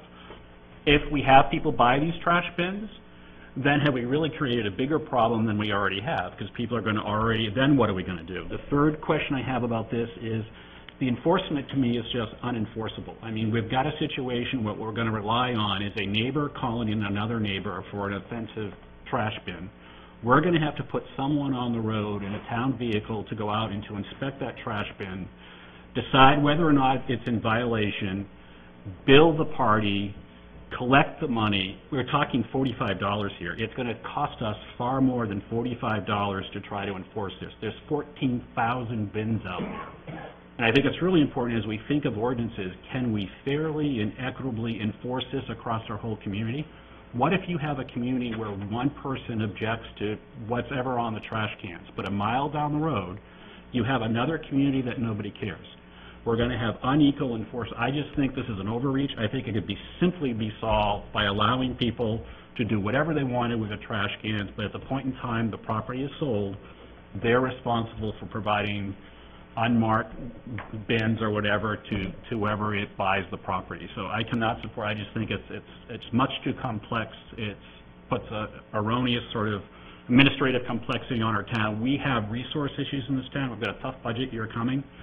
I hate to think we're tracing trash bins with political stickers on them as the resources we're going to use for the town to solve some of our town issues. So I won't support this. Thank you. Question to the town manager, if I could. My understanding is it's not possible for a resident to buy their own trash bin, that even this, if there's a replacement or damage, they have to pay for it, but it's still town property, correct? I'm not sure if I've ever been confronted with that question. We would have specifications. They would need to comply with the cans to make sure that the equipment can properly pick them up and handle them. Honestly, I don't think we've ever been asked that question. I guess more, excuse me, I guess more to my point, even if somebody decides they want to pay the fine, that doesn't mean that they accept ownership of the barrel. That's the fine to replace the barrel. It's still town property, as far as I understand, right? I suppose so, yes. We would collect that and discard it, I suppose. Right. But my point is that there isn't an option, a buyout option or a purchase option, because of the standards required for trash pickup. Yes. Okay. Thank you. Councilor Hayes? Yeah, I just like clarity. I thought at the first read of this, what we had talked about is if it was deemed that the trash can was marked up, the cost would be $45 to replace it. But at that point in time, I thought we talked about some of the comments from, so I think certainly there should be clarity in the ordinance no matter what happens, but I understood from the first read that it was determined that once the person was charged the $45 of the replacement cost, it then became their barrel. So I'm not sure, but I think we should, if we've never had the question, it's certainly something that should be clarified with this process, whatever we decide to do. Councilor Chiazzo? I can respect that request. However, I think it is very clear. I think it's stated it's town property. And I don't think, just like I can't buy a police car or a police bike and put whatever things I want on it, I think it's very clear in the ordinance that it is town property, so I don't necessarily think clarification is needed, but that's just me. So I think the amount of time and energy and effort we're putting into debating this is certainly interesting. But wait till we try to enforce it. Just like every other ordinance that we have, everything is enforceable to a certain level of ability. Thank you. I am in support of this. However, I would like to ask that there be an amendment, and I would put it in the form that we delay enforcement by 6 months so that the town manager can administratively manage any concerns regarding existing damage. I think that if there's a second to that, I can then make it. The reason I'm suggesting that is that if anything, another item this evening that's coming up regarding the bun bags and the horses is that our enforcement, as far as when it is enactable, is extremely quick based upon public response, and that maybe by giving a delay of 6 months, the manager and the public works director can deal with any concerns regarding existing barrels that can be turned in or can be looked at or inspected at the request of a citizen, and we can provide public notification of that process. Is there any comments on the amendment? On the amendment. Not saying on the amendment, the motion is to amend the main motion and delay enforcement by 6 months so that the town manager can provide administrative procedures to manage any current damage. If there's no other questions, all in favor of the amendment? Well, just a second. So, Katie, do you have something? Well, I have a point of clarification on the main motion, but not the amendment. Okay. So this is just on the amendment? This is just the amendment. Okay. All in favor of the amendment? 1, 2, 3, 4. That's unanimous. Thank you. Now, the main motion as amended is what is before you with the amendment that I read. And did you have a clarification? Yeah. So at I think it was the last ordinance committee meeting, a question was raised if I had someone, it was a citizen who said had a Animal Refuge League sticker. And the question was, if I have that sticker on my bin and I put my address on that, am I now in compliance and that's okay? I want to clarify, because for me, that didn't seem to go along with what the intent was here. But if that's true and that's okay, I want to be able to be clear with those citizens that that still works for them. So is that okay if they put their address on the existing sticker? It seems to me that good enforcement would make that judgment. And so you might have a situation where that's quite appropriate. Yeah. She just wanted to know if she was going to be in compliance if Exactly. she did that or not. And so I think that in many circumstances, that sort of response, putting your address on, which is allowed under the ordinance amendment. In other circumstances, that wouldn't solve the problem at all. So I think that it falls back to the question of relying upon our enforcement arm within the community. Thanks for clarifying. Just to add, I would think that, one, that would be something that the manager could provide clarity to within his administrative procedures, because it would need to be applied equally across the board, including the person who has a Trump sticker, then that puts their address on it. It's not the message that's the issue, it's the sticker itself. So you can't be biased towards whichever sticker if you're going to allow it. So I'm very comfortable in the manager taking care of that in his procedures. I do want to mention, I was actually on the council when we first initiated the recycling program, the roadside, and ownership of the carts was a very big issue, because it was about whether or not we would then be able to control the trash that's inside, because we are owners of the trash and are responsible, and how we can then manage that based upon our relationship with Maine, and the ability to control what goes in what bucket based on our recycling system. So ownership has been an issue. It was at the very beginning. Whether or not that is a valid a change where maybe the owner of the home becomes that, I think that's a different conversation, but it can be brought up later. Is there any other comments? Not seeing any. All in favor of the main motion as amended? 1, 2, 3, 4. All opposed? 1, 2, 3. The motion passes. Moving on to new business, order number 17-106 is a first reading, and schedule a public hearing on the... you skipped one. Oh, I did it again, didn't I? I crossed it out way too early. This is order number 17-105, still under old business.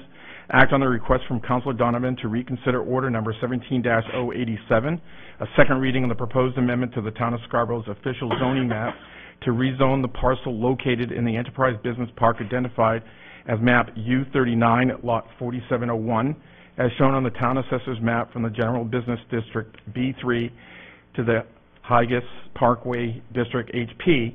If the motion to reconsider prevails, the information on order number 17-087 will be handed out at tonight's meeting. Is there any public comment on the item? Not seeing any. Is there a motion from council? I move for reconsideration of order 17-087. Is there a second? Second. Comments? Yes, Councilor. The reason I am asking for reconsideration, one, we had a 3-3, it was six people. We didn't have an odd number to get a decision. But really, when I was driving home, I was reflecting on the comments that were made by everyone. And the thing that really struck me that I had not emphasized myself, but which impressed me, was the comments of the chair that this matter had been endorsed unanimously by the planning board, had been endorsed unanimously by long-range planning, both after extensive reviews, and SEDCO. All the entities that we really look to and rely upon to scrub these kinds of proposals. A lot of work went into it.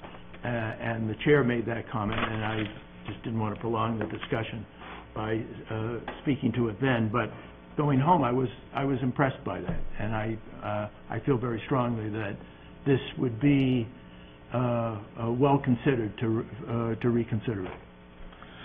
I do want to give one point of clarification. So while there were 6 members at the last meeting, the actual vote was 4-3 not to approve.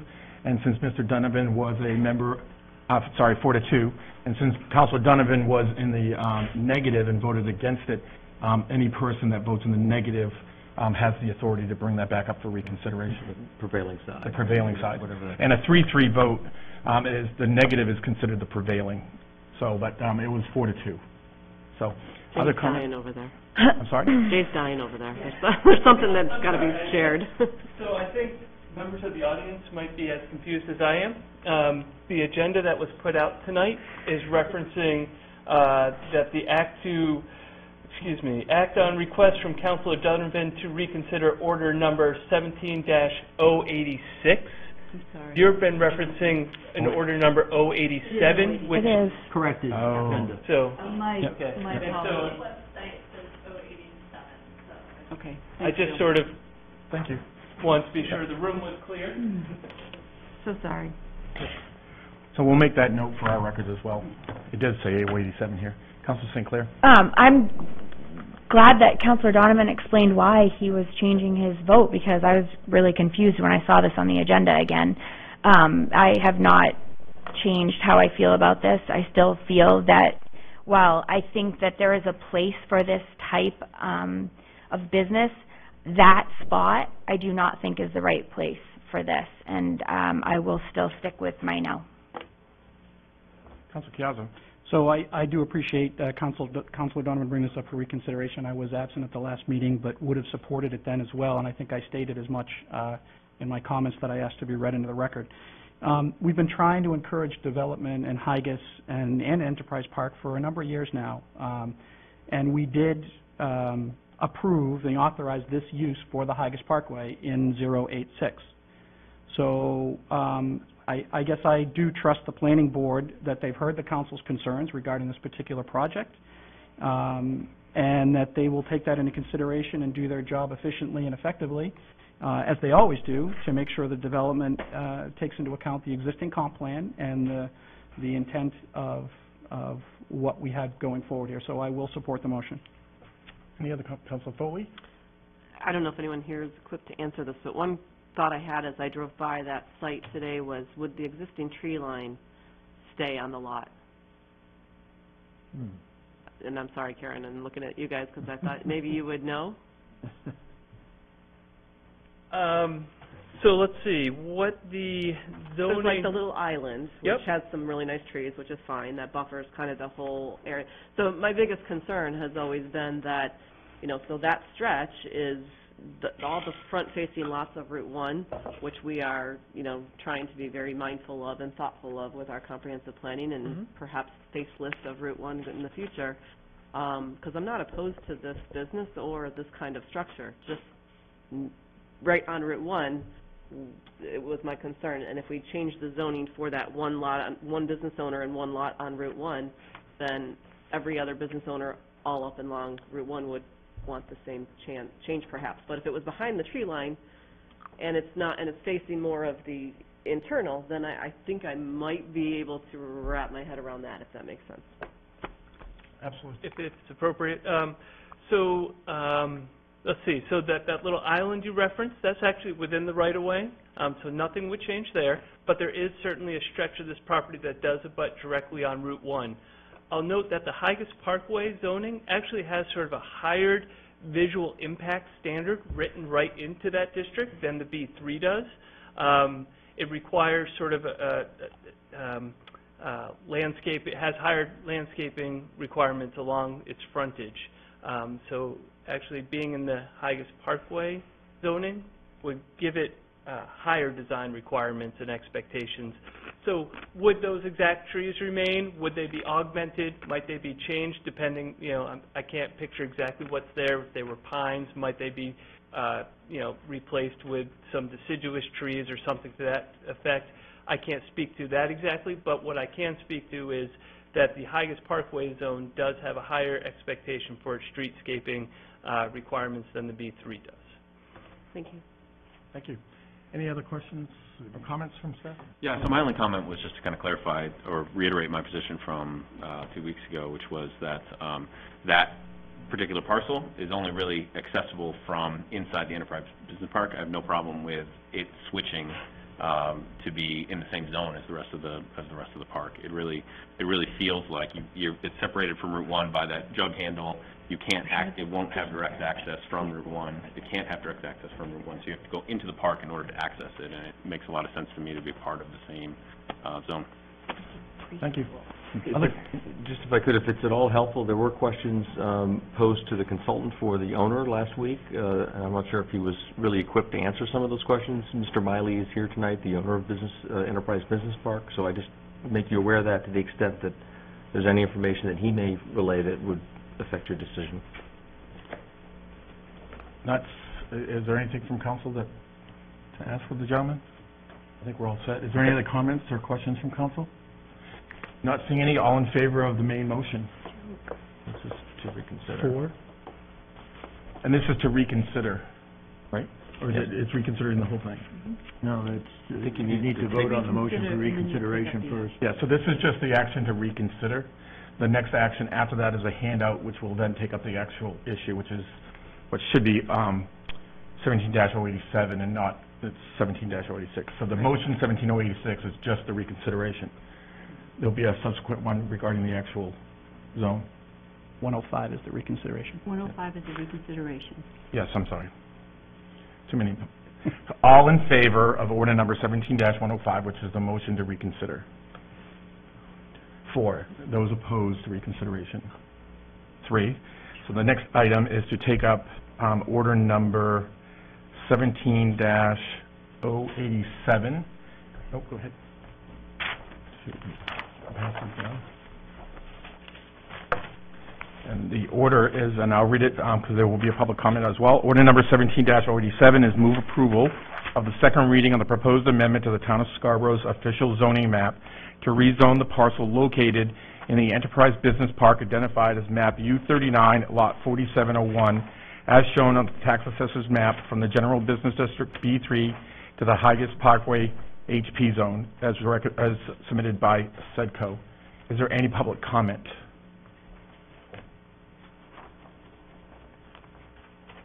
Susan Hamill, 3 Bay Street. Can you bring that? How could there be public comment? Just a question, because there was nothing on the website, nothing on the agenda that provided any material. So. Any other public comment? Not seeing any, we'll close the public comment. You gotta wait till you gotta go to the podium. I think it's a great idea. Name, address. Oh, Linda Voskin, 18 Driftwood. Thank you. And I think it's a great idea, bringing some taxes, good clean business, hiring jobs, you know, maybe behind a few bushes. Haggis Parkway is a great road. Let's bring it in. Thank you. Any other public comment? Not seeing any, we'll close the public comment. Is there a motion from council? So moved. Second. Comments and questions from council. Councilor Rowan. Is this the final action on this? I mean, is this essentially a second read? Okay. Any other comments or questions? Not seeing any. All in favor of the motion? 4. All opposed? 3. The motion passes. Thank you. Next item is order number 17-106. It's the first reading and schedule a public hearing on the request to amend the town ordinances as noted below to gender-neutral content due to the number of pages in this order. An attested copy of the proposed changes are on file in the town's clerk's office for review. They are recommended by the ordinance committee. And before, and just so you know, there's, I didn't count, it's going to be more than 20 ordinances that are affected, so I'm not going to list all of those. But I'd like the chair of the ordinance committee to give a high-level overview before comment. This was some good work by the assistant town manager, Larissa Crockett, who painfully went through all of the ordinances to make them gender neutral, which was a task, and effectively it does what we're suggesting, making everything he, she, man, woman, so that it's current with what it ought to be. Thank you. Is there any public comment? Not seeing any. Closing the public comment. Is there a motion from council? So moved. Second. Any comments or questions? Not seeing any. All in favor? And that is unanimous. Thank you. Order number 17-107 is a first reading and schedule a public hearing and second reading on the proposed amendment to Chapter 604A, and this says 0, is that right? Just to make sure, if you can find that. The town of, because I know I have the wrong agenda. It's A. 604A, the Town of Scarborough Horse Beach Permit Ordinance, Section 604A- Regulation on Horses on the Beach to extend the deadline for the implementation of the containment device for horses on the beach to October 1st, 2018. If the chair of the committee and Council Donovan could give us a overview, please. Yes. At the last hearing, we had quite a bit of public comment, from people in the horse riding community, indicating that while they were late to the party, they did want to at least express their point of view. And I respected that because I've been late to the party sometimes myself. So I did check with the ordinance committee members who all felt comfortable with their vote, but that extending the period of time to make the necessary adjustment, something that was suggested by a number of the speakers at the last meeting, for a year until October 1st of 2018 seemed to resonate with people, since it was pretty clear that there's some complexities involved in training, purchasing, getting the right kind of equipment, and all of those things seem to us to be appropriate. So it was on that basis that I asked that this be placed on the agenda to extend the start date of the new ordinance to October 1, 2018. Thank you. With that, is there any comments from the public? If you'd like to get up to the podium, and you have 3 minutes. If you can state your name and address as well for the clerk. I'm Linda Votsky, and I live at 18 Driftwood Lane down in Pine Point. And I appreciate the effort and the time that you all have put into this. We're not here to argue or to challenge. We just want to be able to ride our horses on the beach. I sent out an email yesterday, I think to all of you. I'm not a real technical person. I hope you got it, along with my little notes. No. And what I wanted, I guess, my printer ran out of ink too, of course. So I'll let's pass it start down. with that. Thank you very much.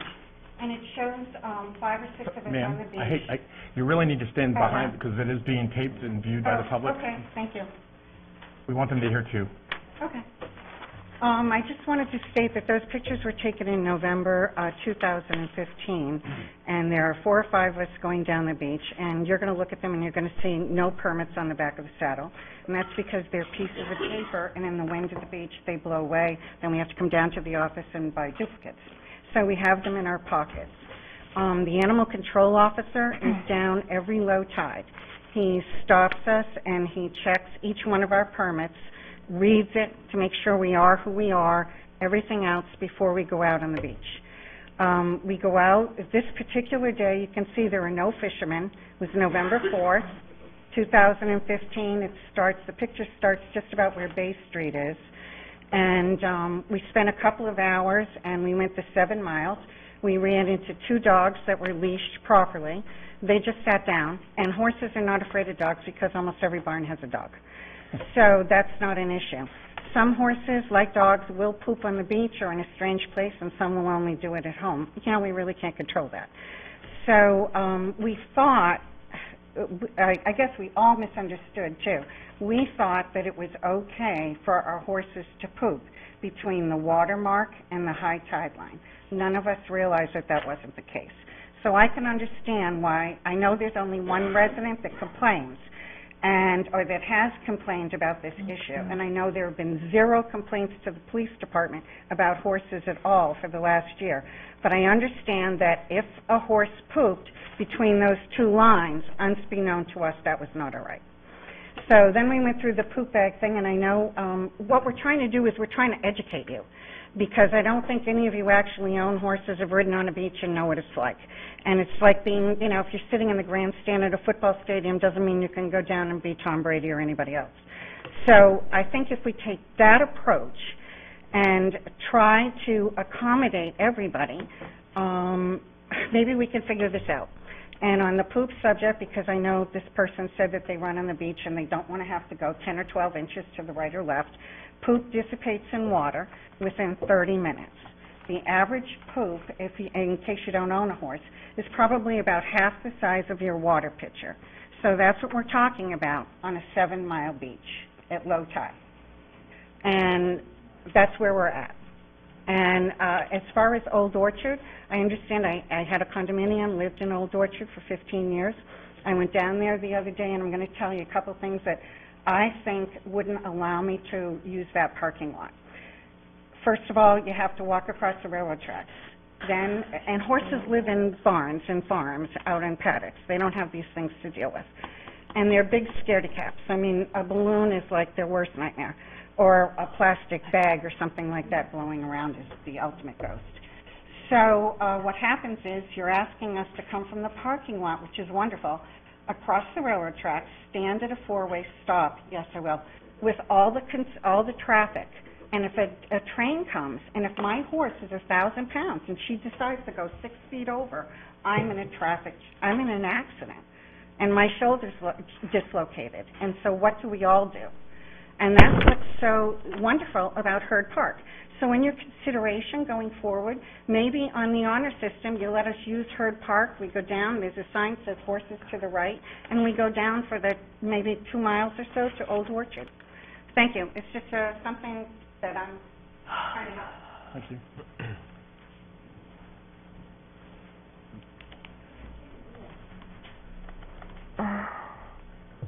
I'm Susan Hamill, and I live on Bay Street, and I do run and walk on the beach year-round. And horses on the beach is something that we've always had in the off-season.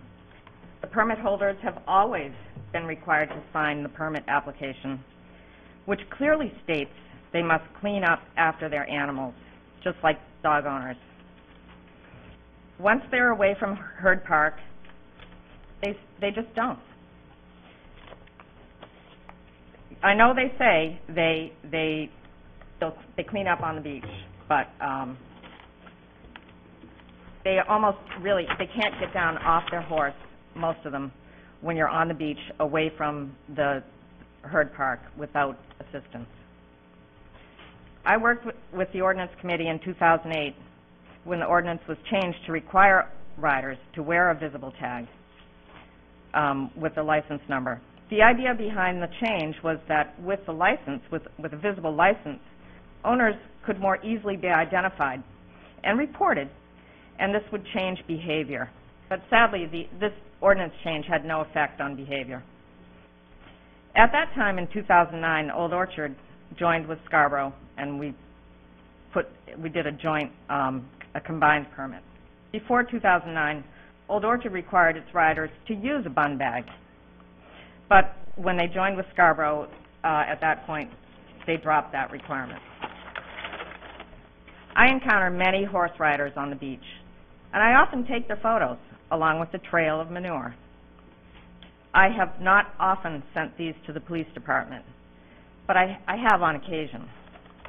Delaying the implementation of the bun bag is really simply saying, we will tolerate another year of allowing horse riders to disrespect Scarborough citizens.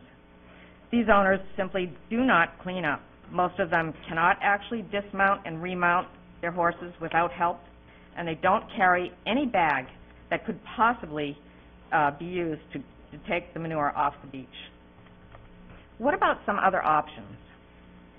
If these horse riders truly value being able to ride on the beach, why not let them hire someone who can ride an ATV on the beach with a cart and clean up? What about actually enforcing the current ordinance and fining them for not cleaning up?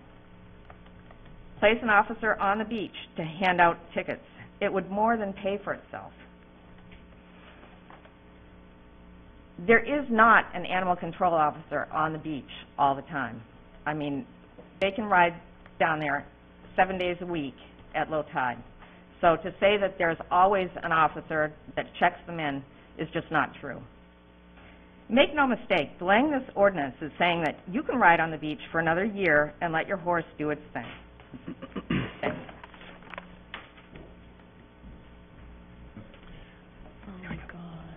Hello, I'm Jane Grover. I live on 8 Sergeant Road.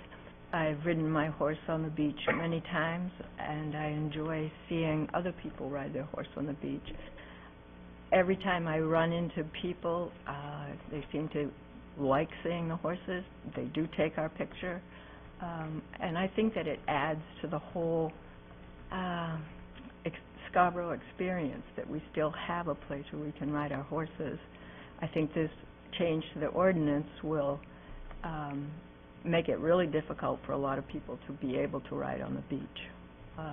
And I hope that all of you can take this year not not to delay what's coming, but to think about the impact that it'll make on the riders and the people who enjoy the horses that are on the beach. Thank you. Ma'am, actually, you can only speak once. Not you, I'm sorry. You can actually only speak once, so I'd like to offer an opportunity for somebody else to speak first. Okay, that's fine. Thank you. Supposed to push a button at all? Nope. Hi, Donna Chapman. I live in Wyndham. A Cumberland County 4-H leader, horse clubs. And we have 4-H youth that come down and ride on the beach. And I think the costs and the encumbrances of some of these, I'm just going to say it, contraptions that you're asking us to attach to our horses now could prove to be dangerous in the end if you get a little bit of a jumpy, spooky horse. I come down to the beach all the time and walk with my sister. We're coming down tomorrow. I've yet to see horse poop on the beach. I think most people have been really diligent, and I'd like to see your numbers as to how many complaints you have had. And the lady who's taken pictures of the poop coming out behind the horse, I hope you had a photo release for that photo. So it just is just concerning that we're going to this extreme. Dogs are still running at large on the beach, even though you have your leash law. You know, I just think that there's some things you can do for enforcement. Most of us keep a muck bucket and a fork in the trailer. You may not get it right then and there, but you're going to go back later to get it, hopefully. You're always going to have one. It's just like that one dog running at large. Truthfully, I was hoping you'd come in and bring this back up for reconsideration and just throw it. Because I don't see a lot of people realize what horses do to the economy. If you look at what's going on in California with the wildfires, 52 horses evacuated. In a very little time, their value was $10 million. So when you start doing this to people and you're not looking at your economic impact, people will leave. We'll go up to Popham Beach. We'll go somewhere else where we don't have to have this hassle of attaching things to our horses that could prove dangerous for some of the younger kids. Thank you.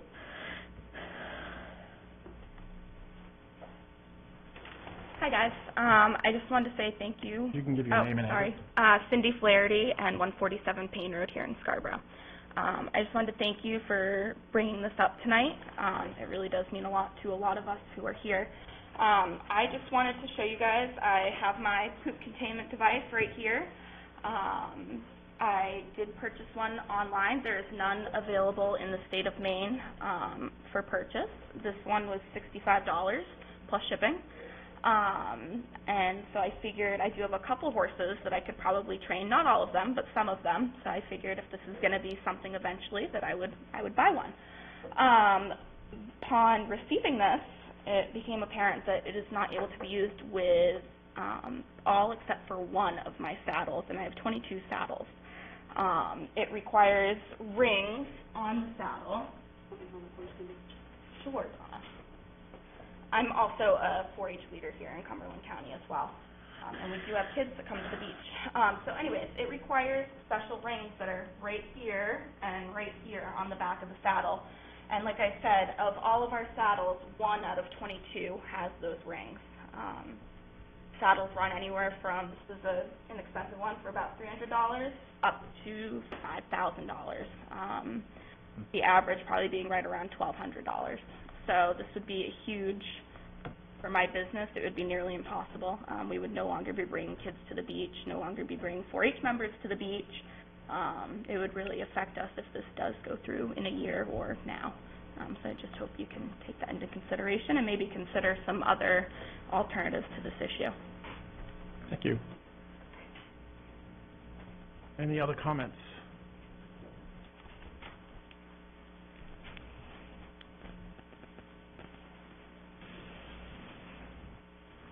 Hi, my name is Stephanie Keenan. I'm actually not a Scarborough resident. I'm a Buxton resident. I did start my business in Scarborough in 1993.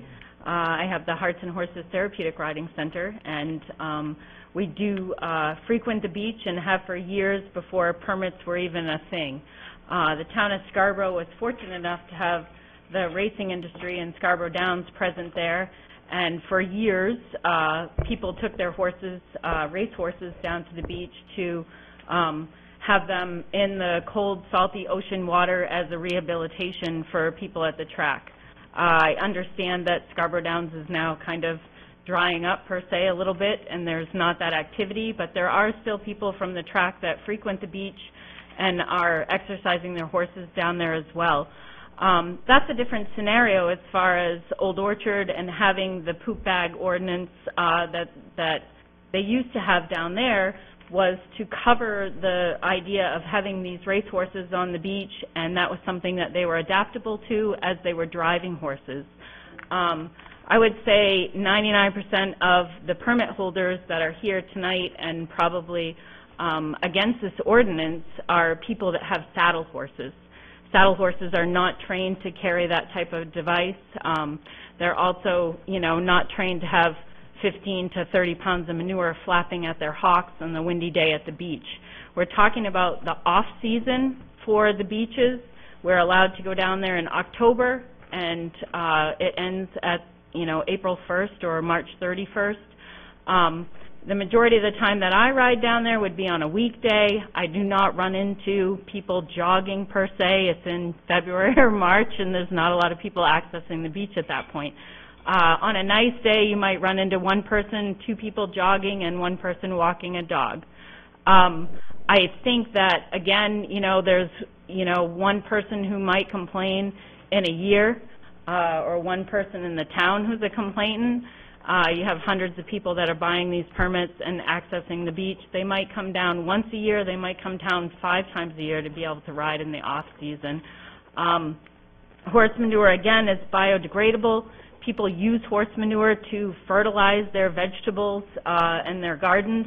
I have people coming to my farm every weekend right now and buying composted horse manure to till into their garden for their vegetable garden for next year, or their rose bushes and what have you. The EPA has no regulation on horse manure as it's biodegradable and fertilizer. Horses are herbivores. They have nothing in their feces that is, contagious. There's never been a contagion element between horse and human lines. So I urge you to think of the community and to think of the 4-H kids and other people who are accessing permits to be able to use the beach in the off-season, compared to one complained person in our community. We have a lot of Scarborough taxpayers as well that enjoy seeing the horses on the beach and enjoy being able to take a picture with them or pat them when we're down there. So I'm glad that you guys brought this to the table again, and like Jane and Cindy had said, I hope that you guys will consider not only just tabling this for a year, but tabling it all together. We want to be responsible. We want to work with the community as far as cleanup and do whatever we can do. Hopefully on the side, maybe we can meet with a few counselors and come up with a better plan that will work for everybody. But thank you for your time. Thank you. Anyone else who would like to get up and speak? Going once? Not seeing any, we'll close the public comment. Is there a motion from council?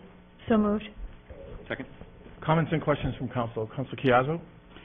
So I wasn't at the last meeting, but I did watch it. So I was surprised at the responses. It was information that I certainly wasn't aware of, and I definitely appreciated the feedback that I know I personally wasn't aware of those issues and didn't take that into consideration making my decision. Having said that, my concern, my individual concern, is the beach and the cleanliness of the beach. I certainly don't want to make an onerous ordinance or something that inhibits anybody's ability to enjoy the resources that we have. It's one of our major pillars of our community. But I do think that allowing the tidal zone to be the cleaning agent, regardless of how innocuous the waste may be, is probably not the best solution. So I'm in favor of extending this for a year for implementation of the bun bags for a couple purposes, many of which were mentioned at the podium tonight.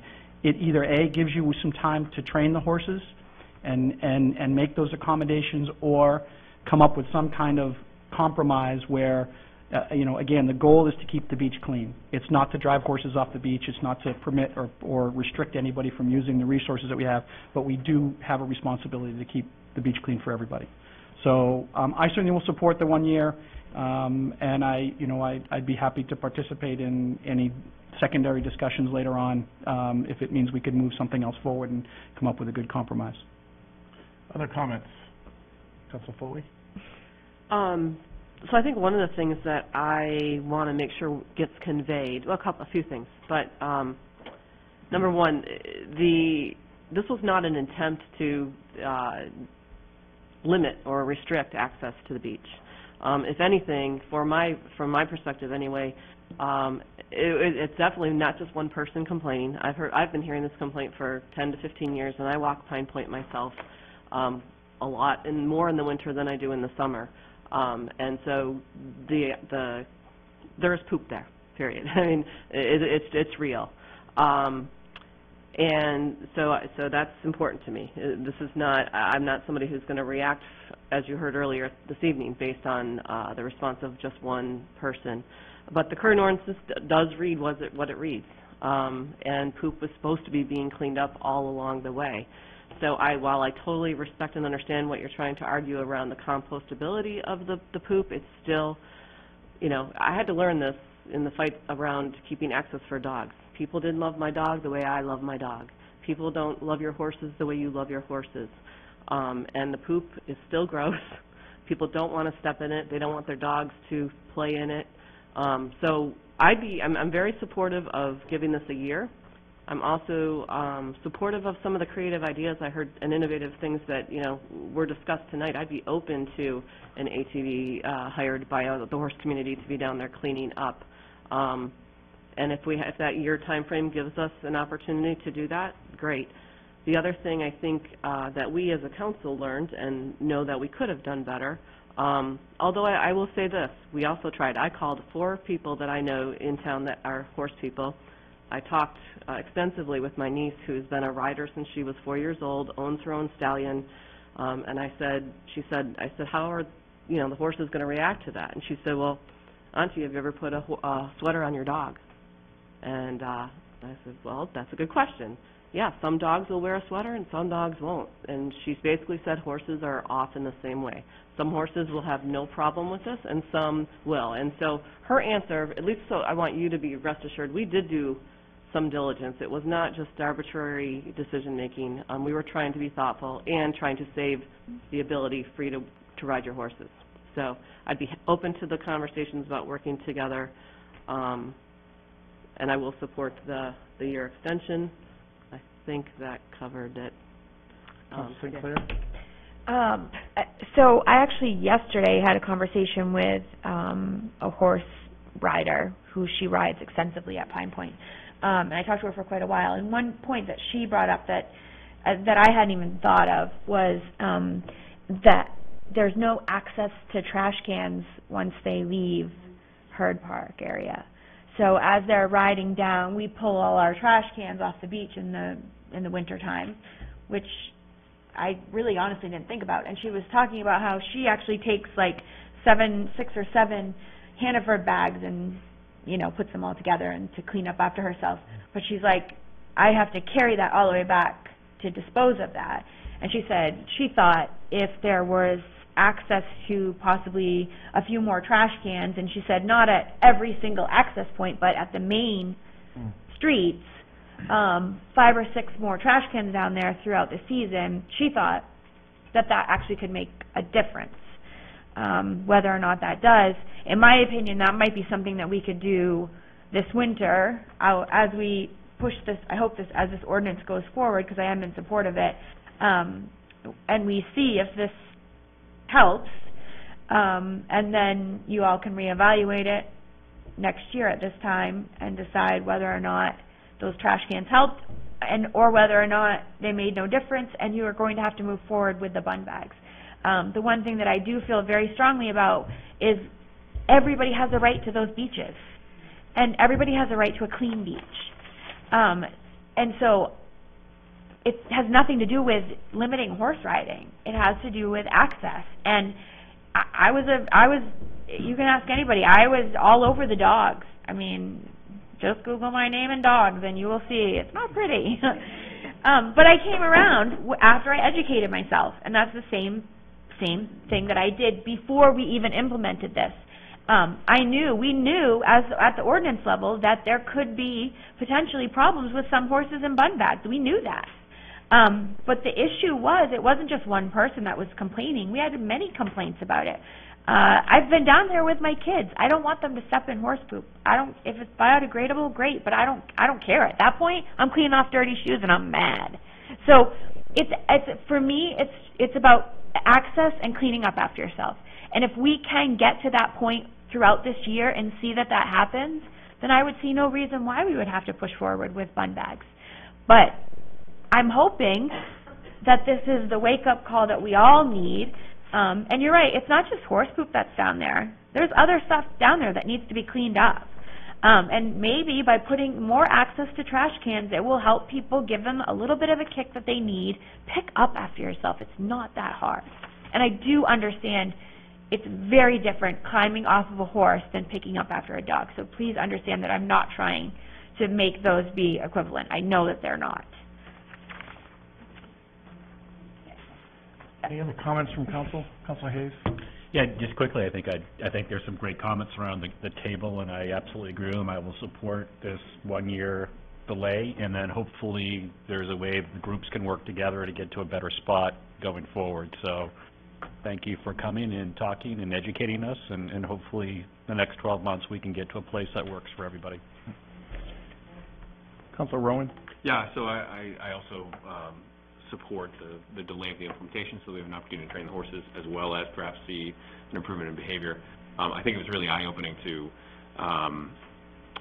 hear all the comments about the expectation that it was okay for the horses to be leaving manure in between the low tide and the high tide. It's a 12-hour tide cycle. That poop is sitting there for a long time. So the ordinance is really clear that the expectation is that you're cleaning up after the horses. So I'll support the motion. So just a few comments. The last 2 weeks, I think I've heard every joke about beating a horse, horses of a different color in The Wizard of Oz, and a few jokes about poop bags, and maybe some counselors should have one. So I've heard it. I have heard it all. But I will say a couple of things. One is, well, there may have only been one complaint that precipitated this. I give it the same level as we did with the trash cans and that issue, and that's because if it's logical and it's purposeful, and there's a reason for what we do, then I think that one person can make a difference. At the same time, I also want to, with the comments that I heard from everyone, I've actually heard more complaints, not about the beaches, but Eastern Trail, and the fact that they just don't clean it up. So while I never heard, other than one complaint before, I've heard, I want to say at least 5-10 people that complained about the Eastern Trail and the fact that it's just absolutely obnoxious. So I hope that the issue as a whole, that over the next year, really this delay is kind of a lesson learned in the sense of all of our enactments, but the delay will effectively give a year for us to consider or reconsider other approaches and how, and I hope that through the manager that we reach out to the community, whether it's through alternative media such as social media for surveys and input about where do we put dumpsters or maybe we can recycle a couple of those trash bins that have too many stickers on it and we can put them out there. But I think that it's doable, and every problem has a solution, and I think this is a good solution. Any other comments? Not seeing any? All in favor? And that is unanimous. Thank you.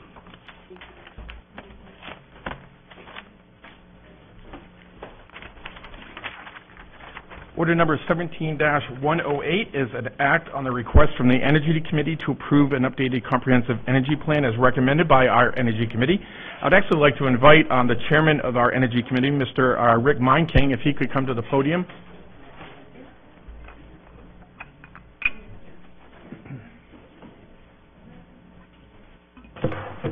Good evening. I thought I would give you a quick history of what is getting us here today. Back in 2008, an ad hoc energy committee was formed with interested citizens from the community to try to see if there were ways in which we could help the town of Scarborough recognize the value and engage in energy efficient opportunities. In 2011, the work of that ad hoc committee produced a comprehensive energy plan that was adopted by the council. During the time of 2011 to 2016, I'd like to just tell you what the Energy Committee has done. We've benchmarked all the municipal facilities, so we have some idea of good places and bad places of energy consumption. We had the opportunity to apply for some grants through the ERA funding, the stimulus funding, if you remember those days, that actually allowed us to install infrared heating in our fire stations, and we did some boiler plant upgrades in some of our fire stations.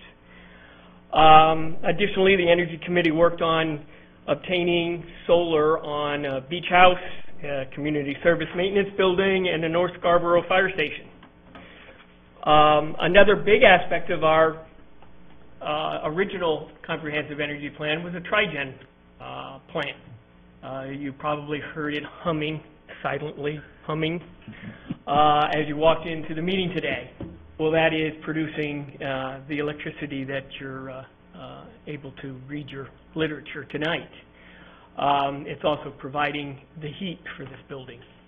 The best thing that it can do is do a little bit more, and hopefully that will happen if a public safety building was to become part of Scarborough's plans. One of the big successes of our Energy Committee was hiring a sustainability coordinator. That's been a notch for the committee members, and she's here tonight, and we really do thank you for all the efforts that you have done taking the reins of the Energy Committee and funneling all of us. We also broadened our spectrum a little bit and started looking at trash, and we presented to you a year or so ago on how to manage the waste stream, recycling and the solid waste. And I think some of that effort led to a delay in what might have happened in one of those pay-for trash type of scenarios. So the committee was able to help delay that, and today we don't have that. But we do have bumper stickers on trash barrels, I guess. So tonight we would like you to take a look at our update to the energy plan, and it's a little bit more encompassing. It's now called a sustainability and energy plan, and it has 4 major parts. The first part being taking a look at what is sustainability and how can we communicate that to the community as a whole. And it's empowering our sustainability coordinator to build capacity within her office and the resources available to her that could be offset to the other members of the community. We also have a section in there for sustainable infrastructure, and that's continuing to look at how can we define our footprint, our energy footprint a little bit. Is there more opportunity for energy efficiency? Is there greenhouse gas reductions? And what can we do going forward? Example of that, and you'll see it in the plan, is taking the street lights and moving those into the LED world. And that's going to be very exciting. Another part of this plan is centered around transportation and some of the infrastructures that we can do to offset some of the carbon or the greenhouse gas, and whether it's an idling policy or purchasing electric vehicles, having capabilities of charging electric vehicles not only for the town fleet, but maybe for the residential side of the community that owns these vehicles. And then finally, we want to continue to do this assessment called benchmarking and hopefully bring a little bit more of that into the business world, where we can get some buy-in from our business community and really start looking at Scarborough as being a sustainable and energy efficient community that we feel will pay dividends. For whatever reason you may believe in climate change or whatever you want to call it, things are going on, and maybe there's ways that we can help, and the Energy Committee has certainly tried to put this plan together. And hopefully you'll see one section of it that has a little bit of input from you, where we would like to be able to take some of the funding or the savings from some of our projects and roll it into a budget line item where we could then tap that line item to continue the efforts of energy efficiency or sustainability. And we didn't set a particular rate of that savings from our projects. We left that up to the council to decide. And if I missed anything or you need to get additional information, Terry's the brains behind all of this, and Councilor Donovan has certainly been a big asset to us. We had Councilor Chiazzo as a liaison for a while, and we started doing this energy planning with him too. So I'll turn it over to you, Bill, and Chris, and Terry. Thank you. Thank you. With that, what I would like to do is actually open it up to any public comments.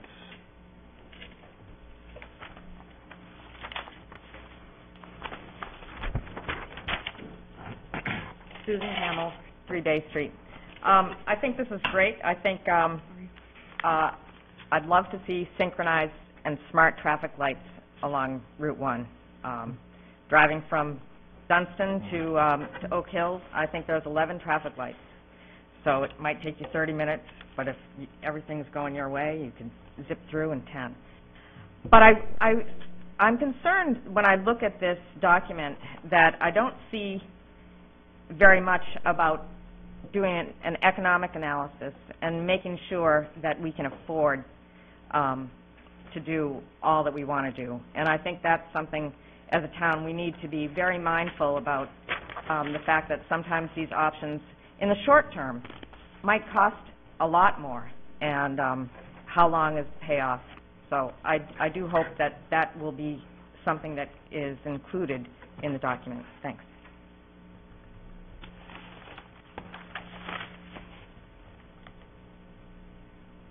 I'm just going to wait for the timer. There we go. All right, Benjamin Howard, 7 Windsor Pines.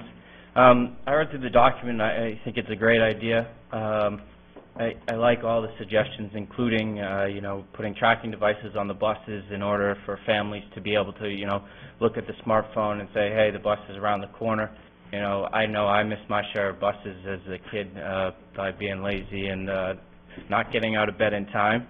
Luckily, I have a car now, and I can drive myself everywhere. But one concern that I have is that it's not really a concern, but a place I think that we continue to grow and maybe start to funnel some more money into, and that is the development of these online technologies and SCADA systems.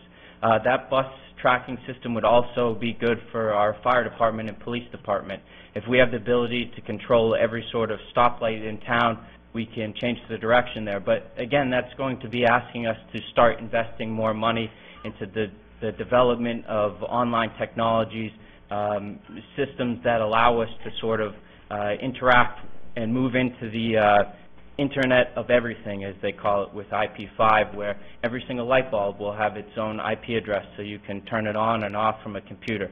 But I think, as it's suggesting there with us looking into these things, where we want to be able to present the data of how much this building is saving us in electricity costs versus burning fossil fuels, those are great things. I've been to companies that are proud to show it. I went to a school that was proud to say that they were a Gold Star green facility. It would be awesome for Scarborough to say all our municipalities are this, and it'd be a great place to show it. I just hope that we understand that maybe we need to make a new committee that's focused on sort of developing these online tools and connecting and moving Scarborough into a more modern era. We do a pretty good job at putting all our information on the website and stuff. I just think there's a lot more efficient ways to do so. But I like to say great job on this, and I look forward to seeing more about this in the future. Thank you. Any other public comment? Not seeing any. Motion from council? So moved. Is there a second? Second. Comments and questions? Councilor Chiazzo?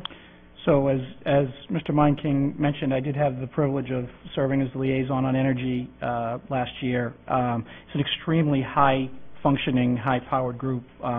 We tasked them as a council to kind of go outside their bailiwick a little bit with the trash situation and analyzing that. And I think the committee tackled it with enthusiasm and a very professional approach. So I think the group is very well positioned to make huge impacts in town, and I certainly would be willing to look at that as a reinvestment strategy. And I know in the projects we talked about last year and moving forward, the ROI is always a key component.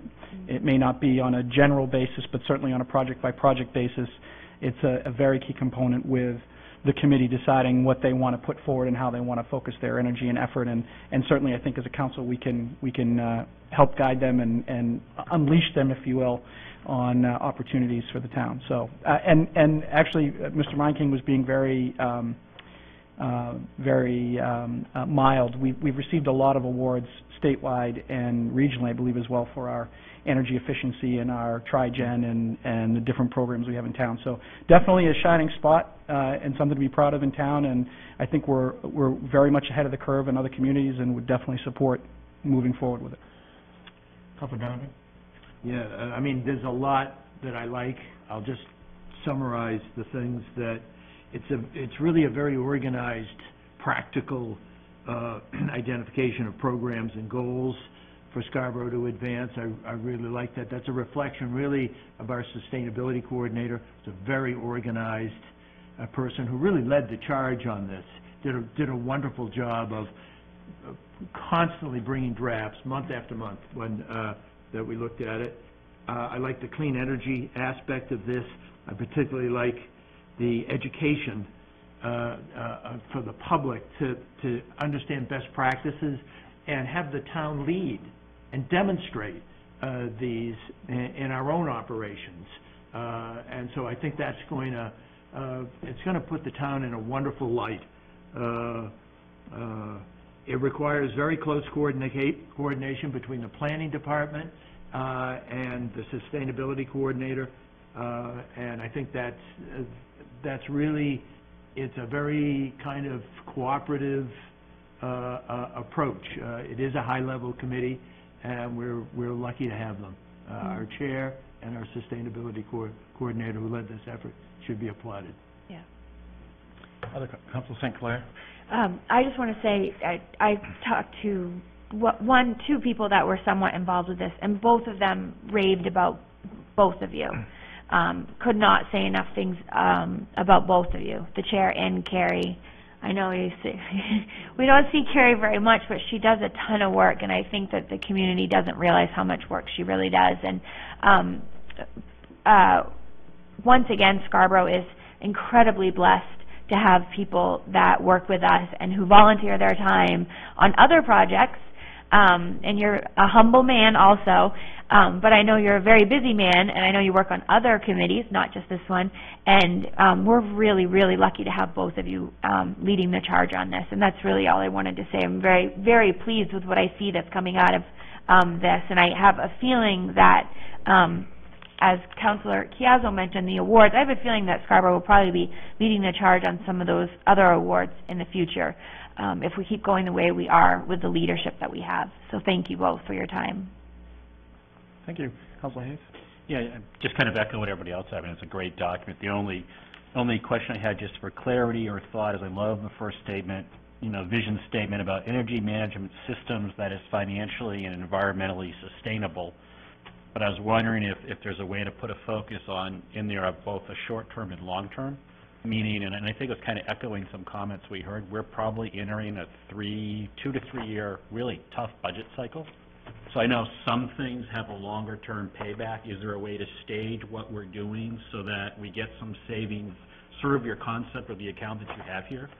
But didn't know if we have any way to kind of change the language a little bit, just to kind of keep that focus on it's got to work kind of both short-term and long-term, and we need to phase in sort of our efforts to get there would be my only comment.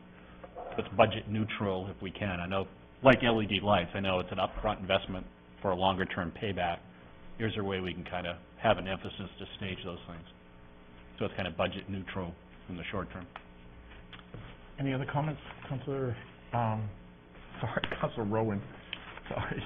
So I'd like to echo the similar comments that we've heard, just that I think it's a terrific document. I love how specific the actions are and just how dense it is. I do appreciate that we did include in the vision statement that it'd be financially sustainable, but I take Councilor Hayes' point that we need to be thinking both about both, all the factors and all the timeframes. But in general, this is wonderful, and we should pass it.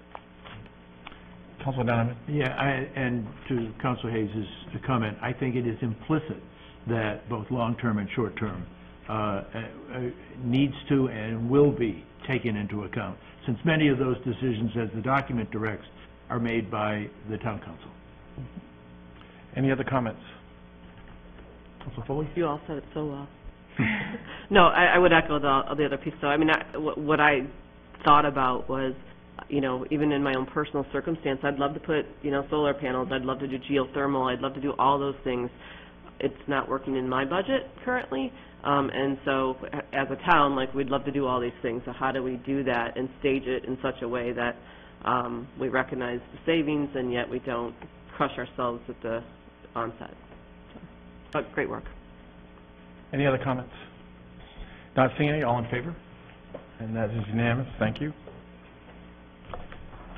Moving on to the next item, order number 17-109. It's an act on the request for the Scarborough Town Council to order the discontinuance of all portions of Avenue 2 located southerly of King Street with no damages awarded to the abutting landowners, and to file said order with the town clerk, and to send abutting property owners notice of this action, and schedule the public hearing for Wednesday, November 1st, 2017, and also a public hearing on Wednesday, November 15th, 2017, as presented by the town manager. Would the manager like to give an overview before public comment? Yes, based on feedback and input provided by the council at the, as part of your workshop last, I guess, 2 weeks ago, these documents reflect essentially 4 different changes. There are 3 language changes that various members of council expressed. I did provide some emphasis by way of highlighting, so you could really focus attention on those. Essentially, those pertain to clarifying items of personal property in terms of what can exist within the easement area. Councilor Hayes had some questions regarding just making sure that the terminology regarding award of damages doesn't affect future decisions for the town assessor to assess fair market value. And the final matter had to do with clarifications around the beach and access to the beach. The attorneys put their heads together and came up with this suggested language. I believe it does, it certainly intends to meet the sort of concerns we heard expressed 2 weeks ago. The final piece, as Chairman Babine mentioned, it does incorporate an additional requirement or additional public hearing. So this would contemplate starting this evening, and the discontinuance process is very clearly delineated in state law, so it must be initiated through this means here tonight. And if you do, we'll actually look for all of you to sign this document, which causes it then to be filed with the town clerk. But then it would be followed by 2 different public hearings in your November meetings, if you will. And that was designed, I think, for 2 reasons. Certainly you could disagree with me. One is to give the public extra time, but perhaps more importantly is to give the Gables time enough to have made decisions as to their agreement with these sets of documents as they're currently postured. So with that, we've put this back before you to essentially initiate the process. The final action, probably sometime in December at this point, frankly, is the final controlling action. This does nothing other than initiate it at this point. Any public comment?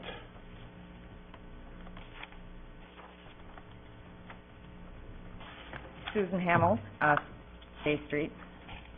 Hopefully the last time tonight.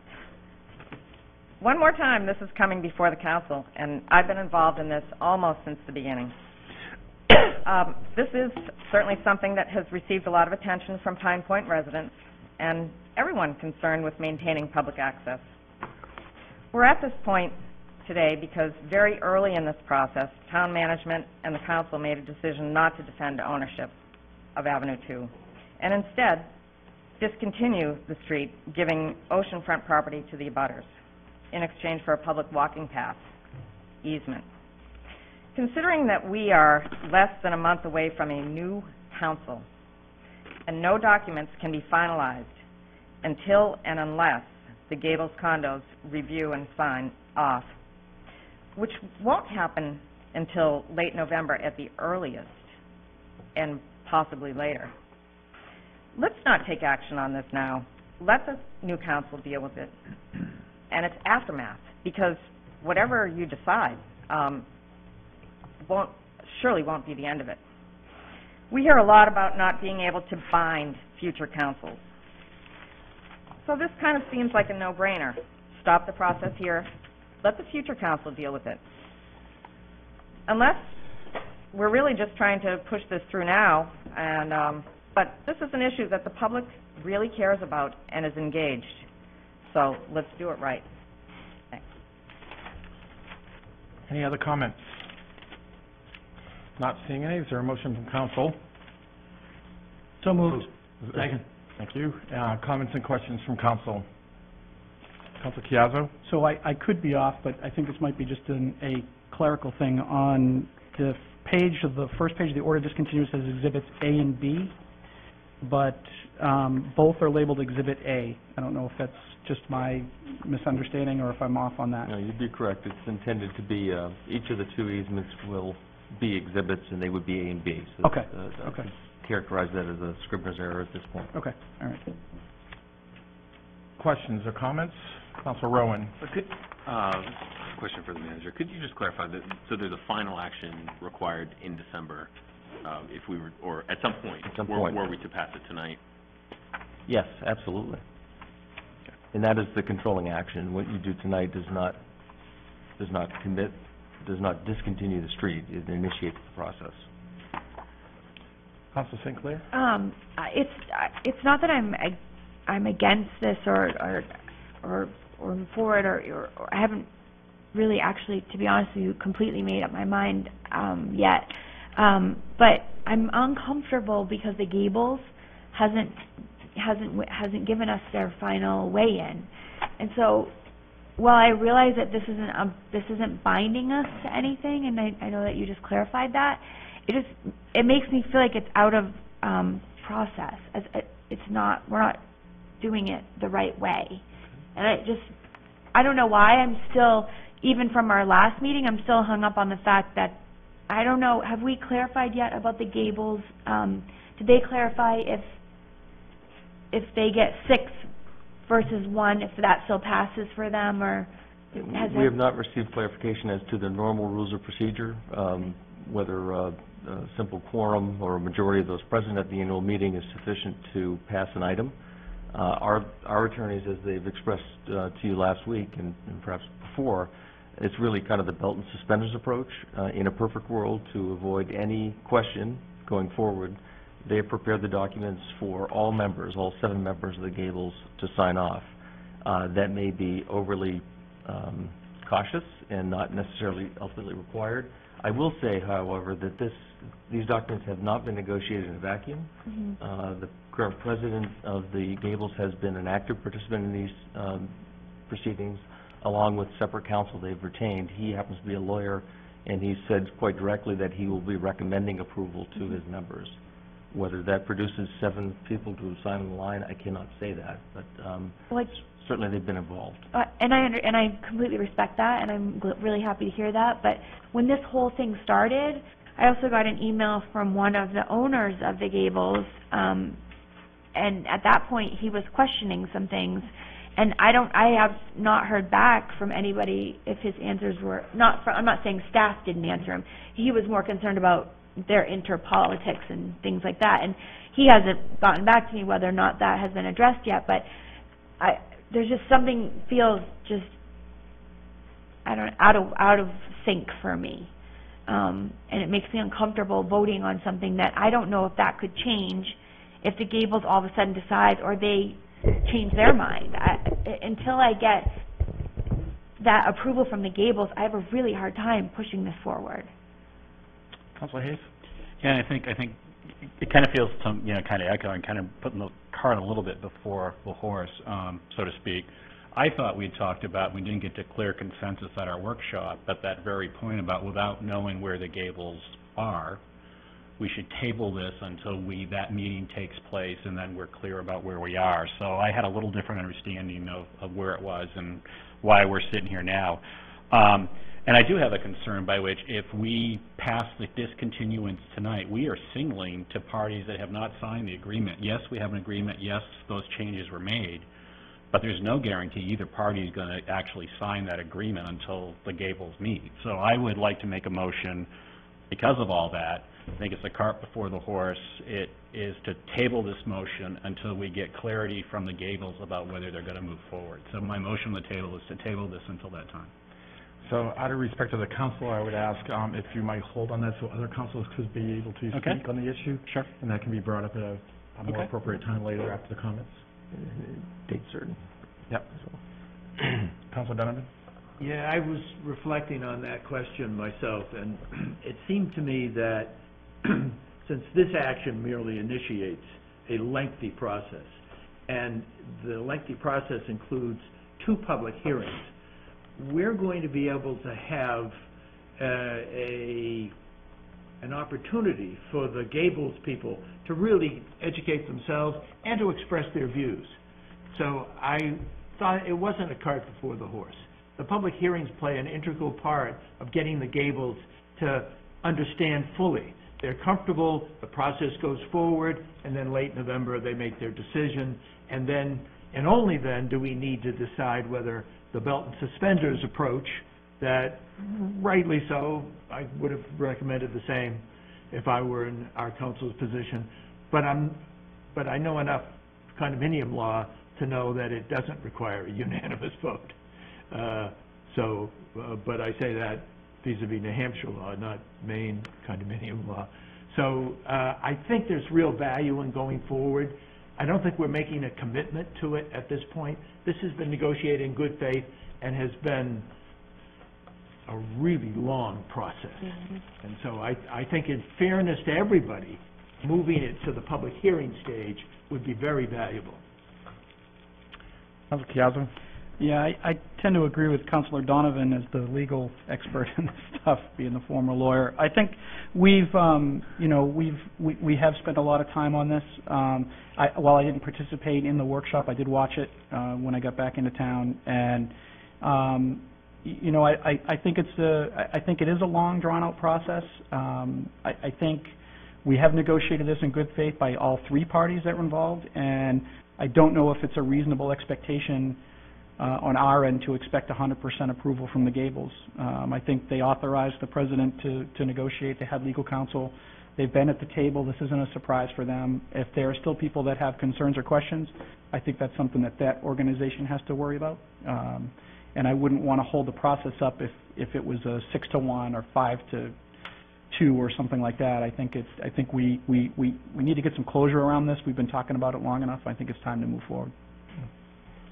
Councilor St. Clair? I just wanted to say, just on a follow-up to Councilor Chiazzo, one of my concerns was that the Gables were really involved, and then the last 3 meetings we've had, nobody from the Gables has been here. So that made me nervous, that all of a sudden they were involved, and then now they're not showing up. And so I guess that's maybe where some of my gut reaction is coming from. Councilor Rowan? Yeah, so I guess I'm hearing some reluctance from some members of the council and some members of the public about the time frame that we're operating under, and I feel like this has been a pretty divisive issue over a long period of time, and I feel like if waiting 6 weeks to start the process, given that where we are, gets us to a place where everyone feels more comfortable, I'm okay with tabling and waiting. Even though my personal opinion is that we'd be fine moving ahead since we're not being bound. But Councilor Foley, I think you... So I think everyone knows where I stand on this issue. I don't want to belabor that because we'll have time in public hearing and other meetings to kind of go into the whys. But I do want to make this one point. When I think about, considering discontinuance, because this was on our table not too long ago with a different property, I think for me it has a lot to do with the circumstances of the situation, and it's a property by property kind of decision. And I ask myself, why am I doing this? What is it bettering? And for me, because this is access to the ocean and public access to the beach, it is of the utmost importance for me. And I ask myself, is there a burden or hardship to the landowner if we do not discontinue this road? I don't think there is.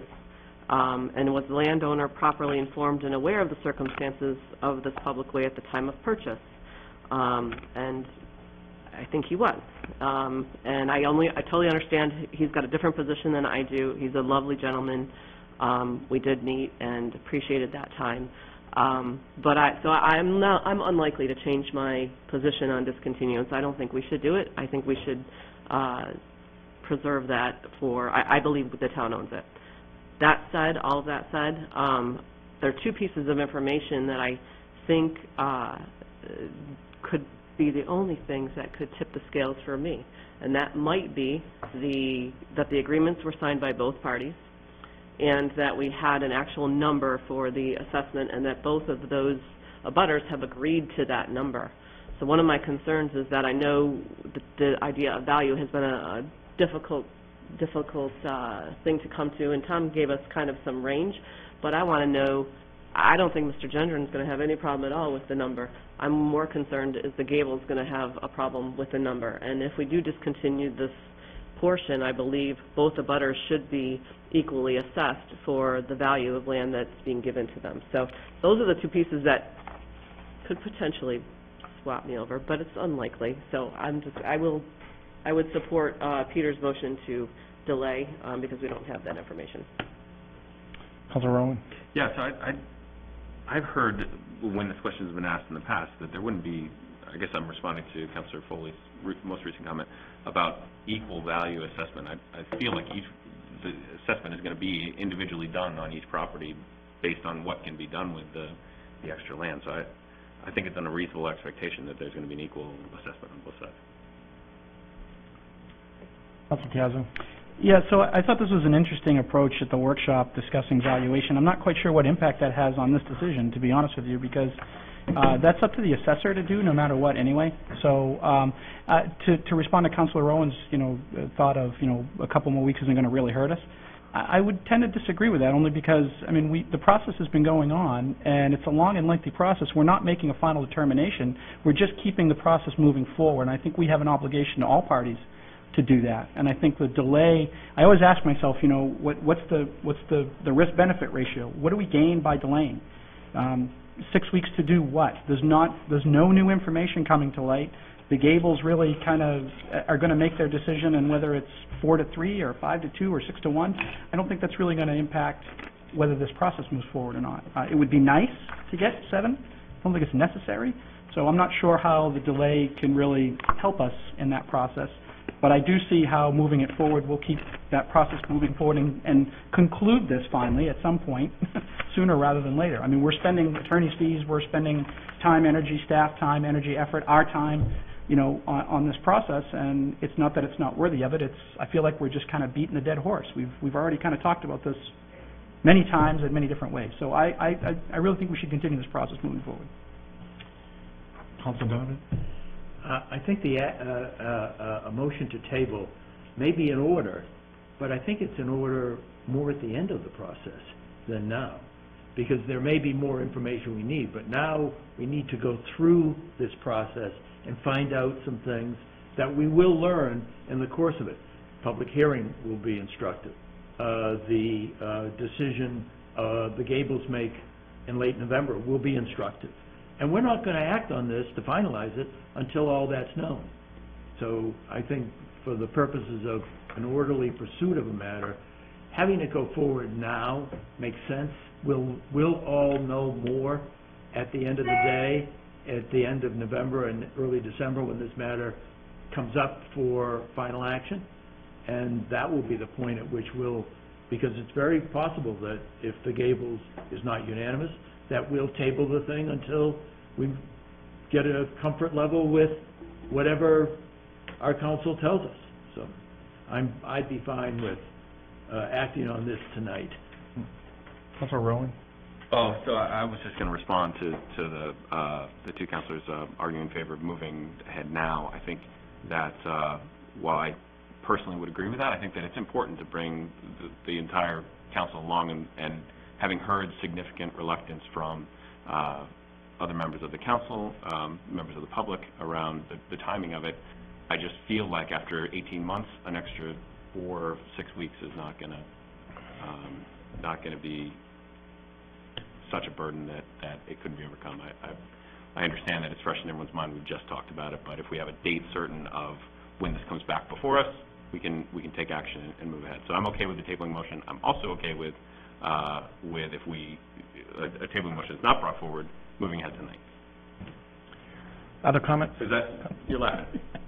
No, it's just Councilor Hayes. So I guess I'll circle back to just the motion of the table to table it until a date certain in December, if we're done comments, or. So I just wanted to be able to say something, Okay. so I apologize. I usually try to wait for everyone. A couple of things. I actually view this issue from a different perspective. The fact that we are taking an order to discontinue suggests to us that we acknowledge that we are the owner, because we're discontinuing something that we own. So I'm not sure where or how or why it's continuously being perceived or received out there that somehow we have given up ownership on this, and I don't believe is accurate. And I think that if anything, even if this action passes and then in the end something reverses, at least we as a council have stated we own it by an action that has actually been taken up. The second is that I've had a chance to talk with a couple of the snowbirds that are down at the Gables. And to be honest with you, their concern isn't about the agreement. It's more about the design of the landscaping that they're really interested in, particularly closer towards the King Street end and the units there at the top or at the beginning of the building, and that they would like to see at least an opportunity. They have no specifics, that there can be new designs or new kind of planting that could go in there. So it was purely about the buffer, or at least about the landscape, the trees, and the types of plants. So they did not share any other concerns regarding the agreement, regarding all the other pieces. And I think that there is value in moving this forward because I want to have a public hearing on this. I want to hear from more than, nothing against the people who come, it's the same people that come, and I'd like to have 2 other opportunities in which we can do a campaign to have people attend so that we can hear from them. Because if you then move it out beyond the date that we have in this motion, you're then getting into a holiday season in which next is going to be, well, no one's around because it's Thanksgiving and it's Christmas, and now we really now to move it out into January and February. But because half the people aren't down at Pine Point in January and February, well, we really need to move it out to March and April. And there's going to be a consistent attack against the process, even by people who participated in the process. So I am a little bit more definitive, and I think that, while I know that there will be a tabling motion, I do think that this should move forward in that process. And the fact is, even if there is a new council, the new council can reverse the decision before the final document is signed. So it's the same effect of either waiting for them to take action or having them take action after we've made a decision. So with that, if there is a motion to table, which is non-debatable, it would need to include a date certain. Give some suggestions on date certain on the next. Look at Cody. December 6th or the 20th. So in December, it would be either the 6th or the 20th are the 2 meeting dates. I'd say table it. So my motion would be to table this conversation until the 6th. So the motion is to table order number 17-109 to the December 6th meeting. Is there a second? Second. It's not debatable. All those in favor of the tabling motion? 1, 2, 3, 4 opposed? And it's 3. Thank you. So it is tabled to December 6th. The next item is order number 17-110. Act on the appointment of David G. Sawyer, doing business as Sawyer Valuation Services, on an interim basis as the assessor for the town of Scarborough, effective October 19th, 2017, and to continue to such time as the council appoints his successor. And is there an overview from the manager? Yes. Mr. Sawyer and his wife actually collectively work under the name Sawyer Valuation Services, assisted the town quite well leading up to commitment. I continue my quest to find a permanent full-time assessor. I had interviews last week and have 2 active recruitments of individuals that I'm pursuing as we speak. So I'm hopeful that I will have something in place. Unfortunately, in the meantime, it appears as though the assistant assessor is interested in moving on, so I want to make sure that I'm properly covered in the interim. We're still having discussions with the assistant assessor, and perhaps we're able to keep her on as part of the team as well. But I want to make sure that we're able to do the business that needs to be done this time of year. That really will be granting abatements as may be appropriate, and as they're presented to the assessor. So I ask for your support of this to make sure we're in good position to handle the business of the town. With that, is there any public comment? Not seeing any. Closing public comment. Is there a motion from council? So moved. Second. Any comments or questions? Council Foley? And this is going to sound like I'm being facetious, but I'm really not. Could a priority be put on this person to get us a number for Avenue 2 and what that would look like? I'm not sure if that's appropriate. I can have that conversation. I'm not going to promise it. I'm not. I know some may think I'm being elusive. Your question is an extremely difficult one to answer, and a value that is proposed at this point will likely, it certainly will change the following year. So I'm not sure what value that will bring. But I did supply you with information from a prior assessor, well respected. I suspect when I ask Mr. Sawyer, he may have a different opinion, and it will demonstrate my point that it's not a exact science. Gotcha. But I have no problem with this. I want yes. Any other comments on the motion? Not seeing any. All in favor? And that is unanimous. Thank you. Thank you. Moving into, there are no non-action items. Standing and special committee reports and liaison reports. I'll start with Councilor Donovan. Committee reports. Metro Regional Coalition met. I'll let the town manager speak to several of the items, which include a regional fire facility and benchmarking that they're actively pursuing. On November 2, GPCOG is going to have a marijuana information session, which I will go to. It will be post-October 23, which is the date at which the legislature is going to act to decide what the marijuana statute's going to look like. I'd certainly invite other ordinance committee members or other town council members to that section. The election committee met. I'll let the chair report on that. The energy committee met today. You got the report on the most important aspect of that, which is a comprehensive plan. There's also a Casco Bay heat pump challenge on October 21st at the library from 10 in the morning till 1 in the afternoon. And this is a chance to learn how efficiently you can heat and cool your house with heat pumps. And I would recommend it. I think that's a very advanced technology. We also talked about the LED streetlight conversion program. That's moving ahead very robustly. We are in the process of reviewing the responses from our RFP for a company to do the installation. It was in the CIP budget, so it's expected to be a selection process by early November and early to mid-November, and a 6-month installation, so it'll be done by the spring.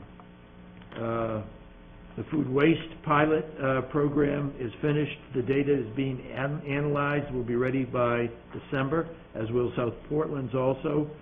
And that committee will report out the results to the town council this winter.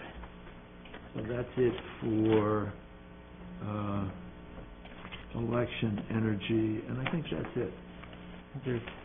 Councilor Rowan.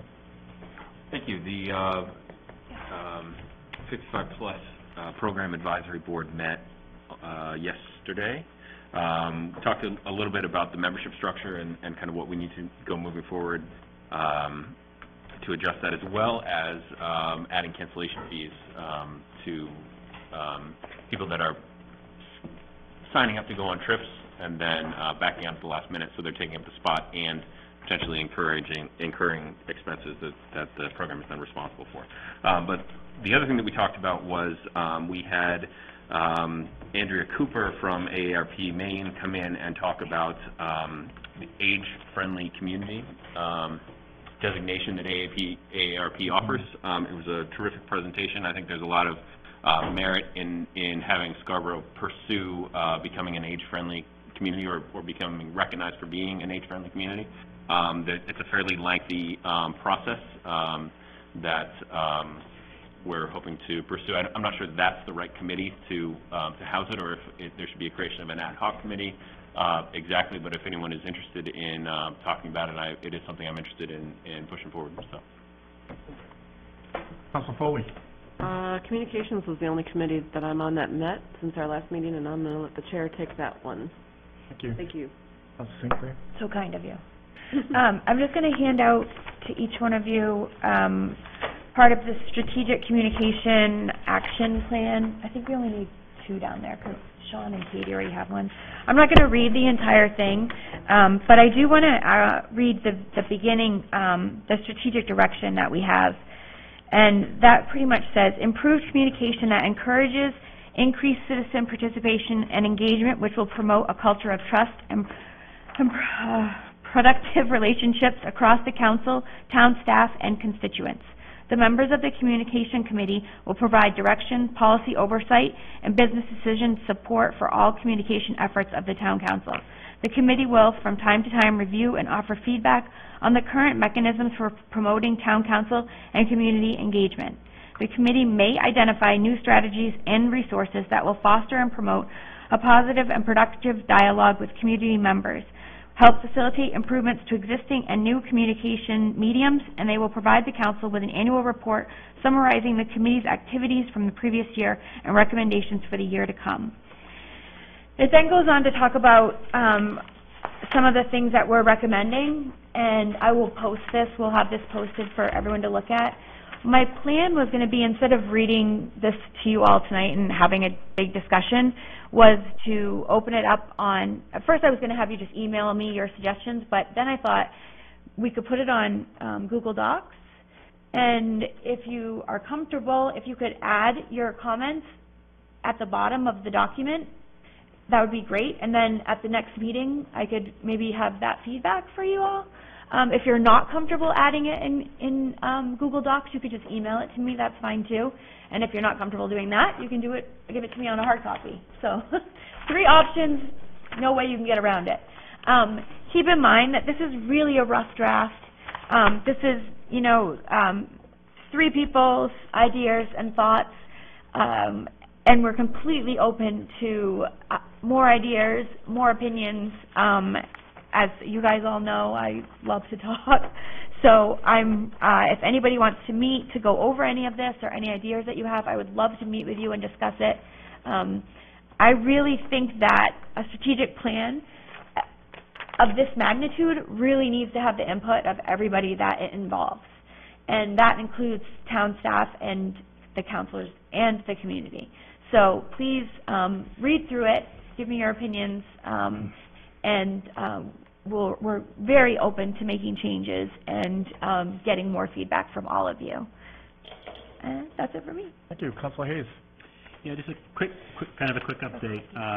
The Shellfish Commission is going through some changes. I'll report back on that. They do need to start work on the licenses, which are coming right up.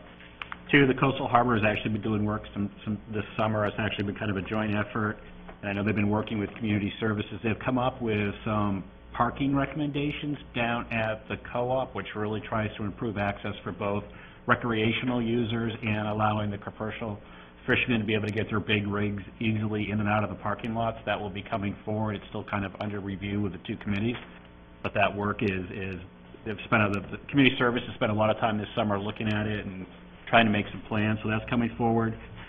We just found out, actually, for those that are listening from home, I'm not sure who here might be interested, but at 6 p.m., Department of Marine Resources is going to hold a hearing here. They call it a scoping session, but there's 3 applications. There's someone who wants to lease 3 oyster farms in the Scarborough area, 2 in the Nonsuch River. There's 2 already there, and one up the Spurwink River. So they're going to be here to listen to the community about what their concerns might be. So for those especially that are in the fisheries, they may be interested. That will be at 6 o'clock here, Monday night. And the next Finance Committee meeting for the Town Council will be the 30th, Monday the 30th at 5:30. Thank you. Thank you. Council Cazzo?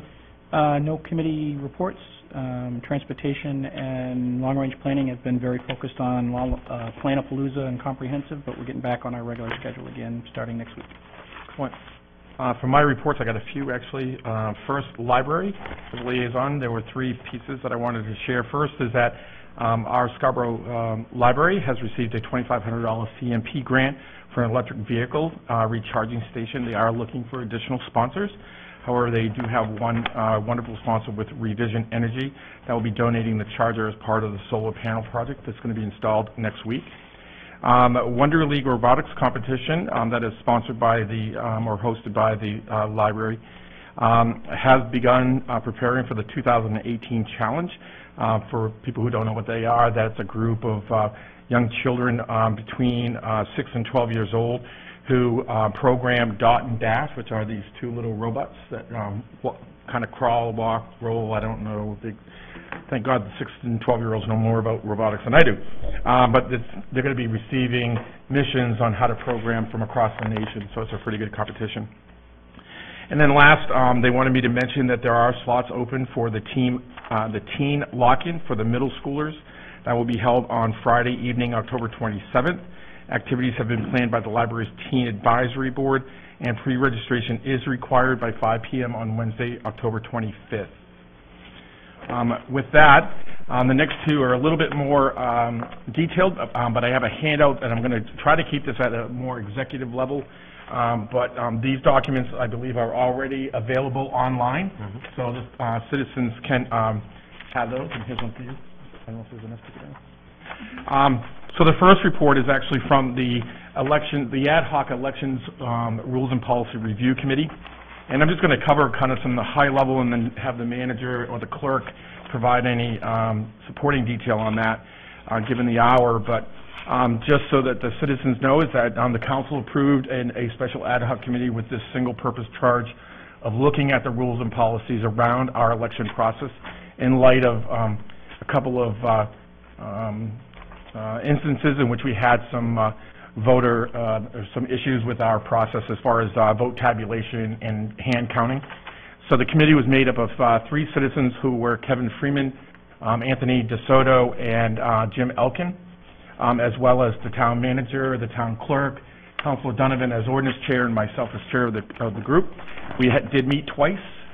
In that meeting, we did receive a pretty detailed process timeline of activity that the clerk undertakes. It's a very lengthy but very distinct process, as well as review the 3 instances in which we had tabulation errors. In addition to the summary overview that I've provided, you also have a copy of a summary document that the manager has prepared with both the observations as well as implementation recommendations for changes to the administrative rules, as well as a letter that we received from the Deputy Secretary of State, Ms. Julie Flynn, who goes into great detail and is a wonderful narrative as far as what are the challenges and observations she had given the circumstances, keeping in mind that the Secretary of State's office are not in charge of auditing elections. We did not sit down and go through, the hidden Chad or the broken Chad thing or anything like that. We simply looked at the process and the policies that the clerk undertakes, and then she provided an opinion in support of some of the changes that the clerk has recommended. For the citizens, what I did want to mention, really the 3 high-level pieces to understand is that based on that information and based on Ms. Flynn's comments, the citizens of Scarborough can and should have a high degree of confidence in their local election process, and particularly the complimentary comments from the Secretary of State regarding our own town clerk and the experience that her office has was really nice to hear from a statewide level. State law prescribes precisely the timeline and process undertaken by the clerk. So we did not look at any component in which we have absolutely no control of. So that is literally everything regarding when absentee ballots are created, up to when the, what they call the voter intake documents are received from the state and then uploaded to that. That is prescribed by law. We can't change when we start something. We can't change when it ends, or submit something. So we looked at what are some of the processes that we undertake that complement those deadlines. And then last is that it was a compelling argument, or an outcome, I should say, an observation that cost-effective measures taken by our town staff can cause strain on resources and process. So as an example, two of the finer details. One is that being cost-conscious, the town clerk for the last several elections has acted as our warden. While we don't pay the warden a lot of money, it is a cost-saving measure that was undertaken. And so one of the recommendations, and in fact has already been implemented, is that a town warden and deputy warden have actually been named and will assume that role. That allows her some independence and really to do her job as our town clerk, being the supervisor of the election and not necessarily have the hands-on, so that we have an additional resource. As well as it was noted that having 3 elections back-to-back, as we did in particular, does have a strain on existing resources. And if you think over time how the town clerk's office is run, there's fewer staff members than they were years ago, as well as even a couple of years ago.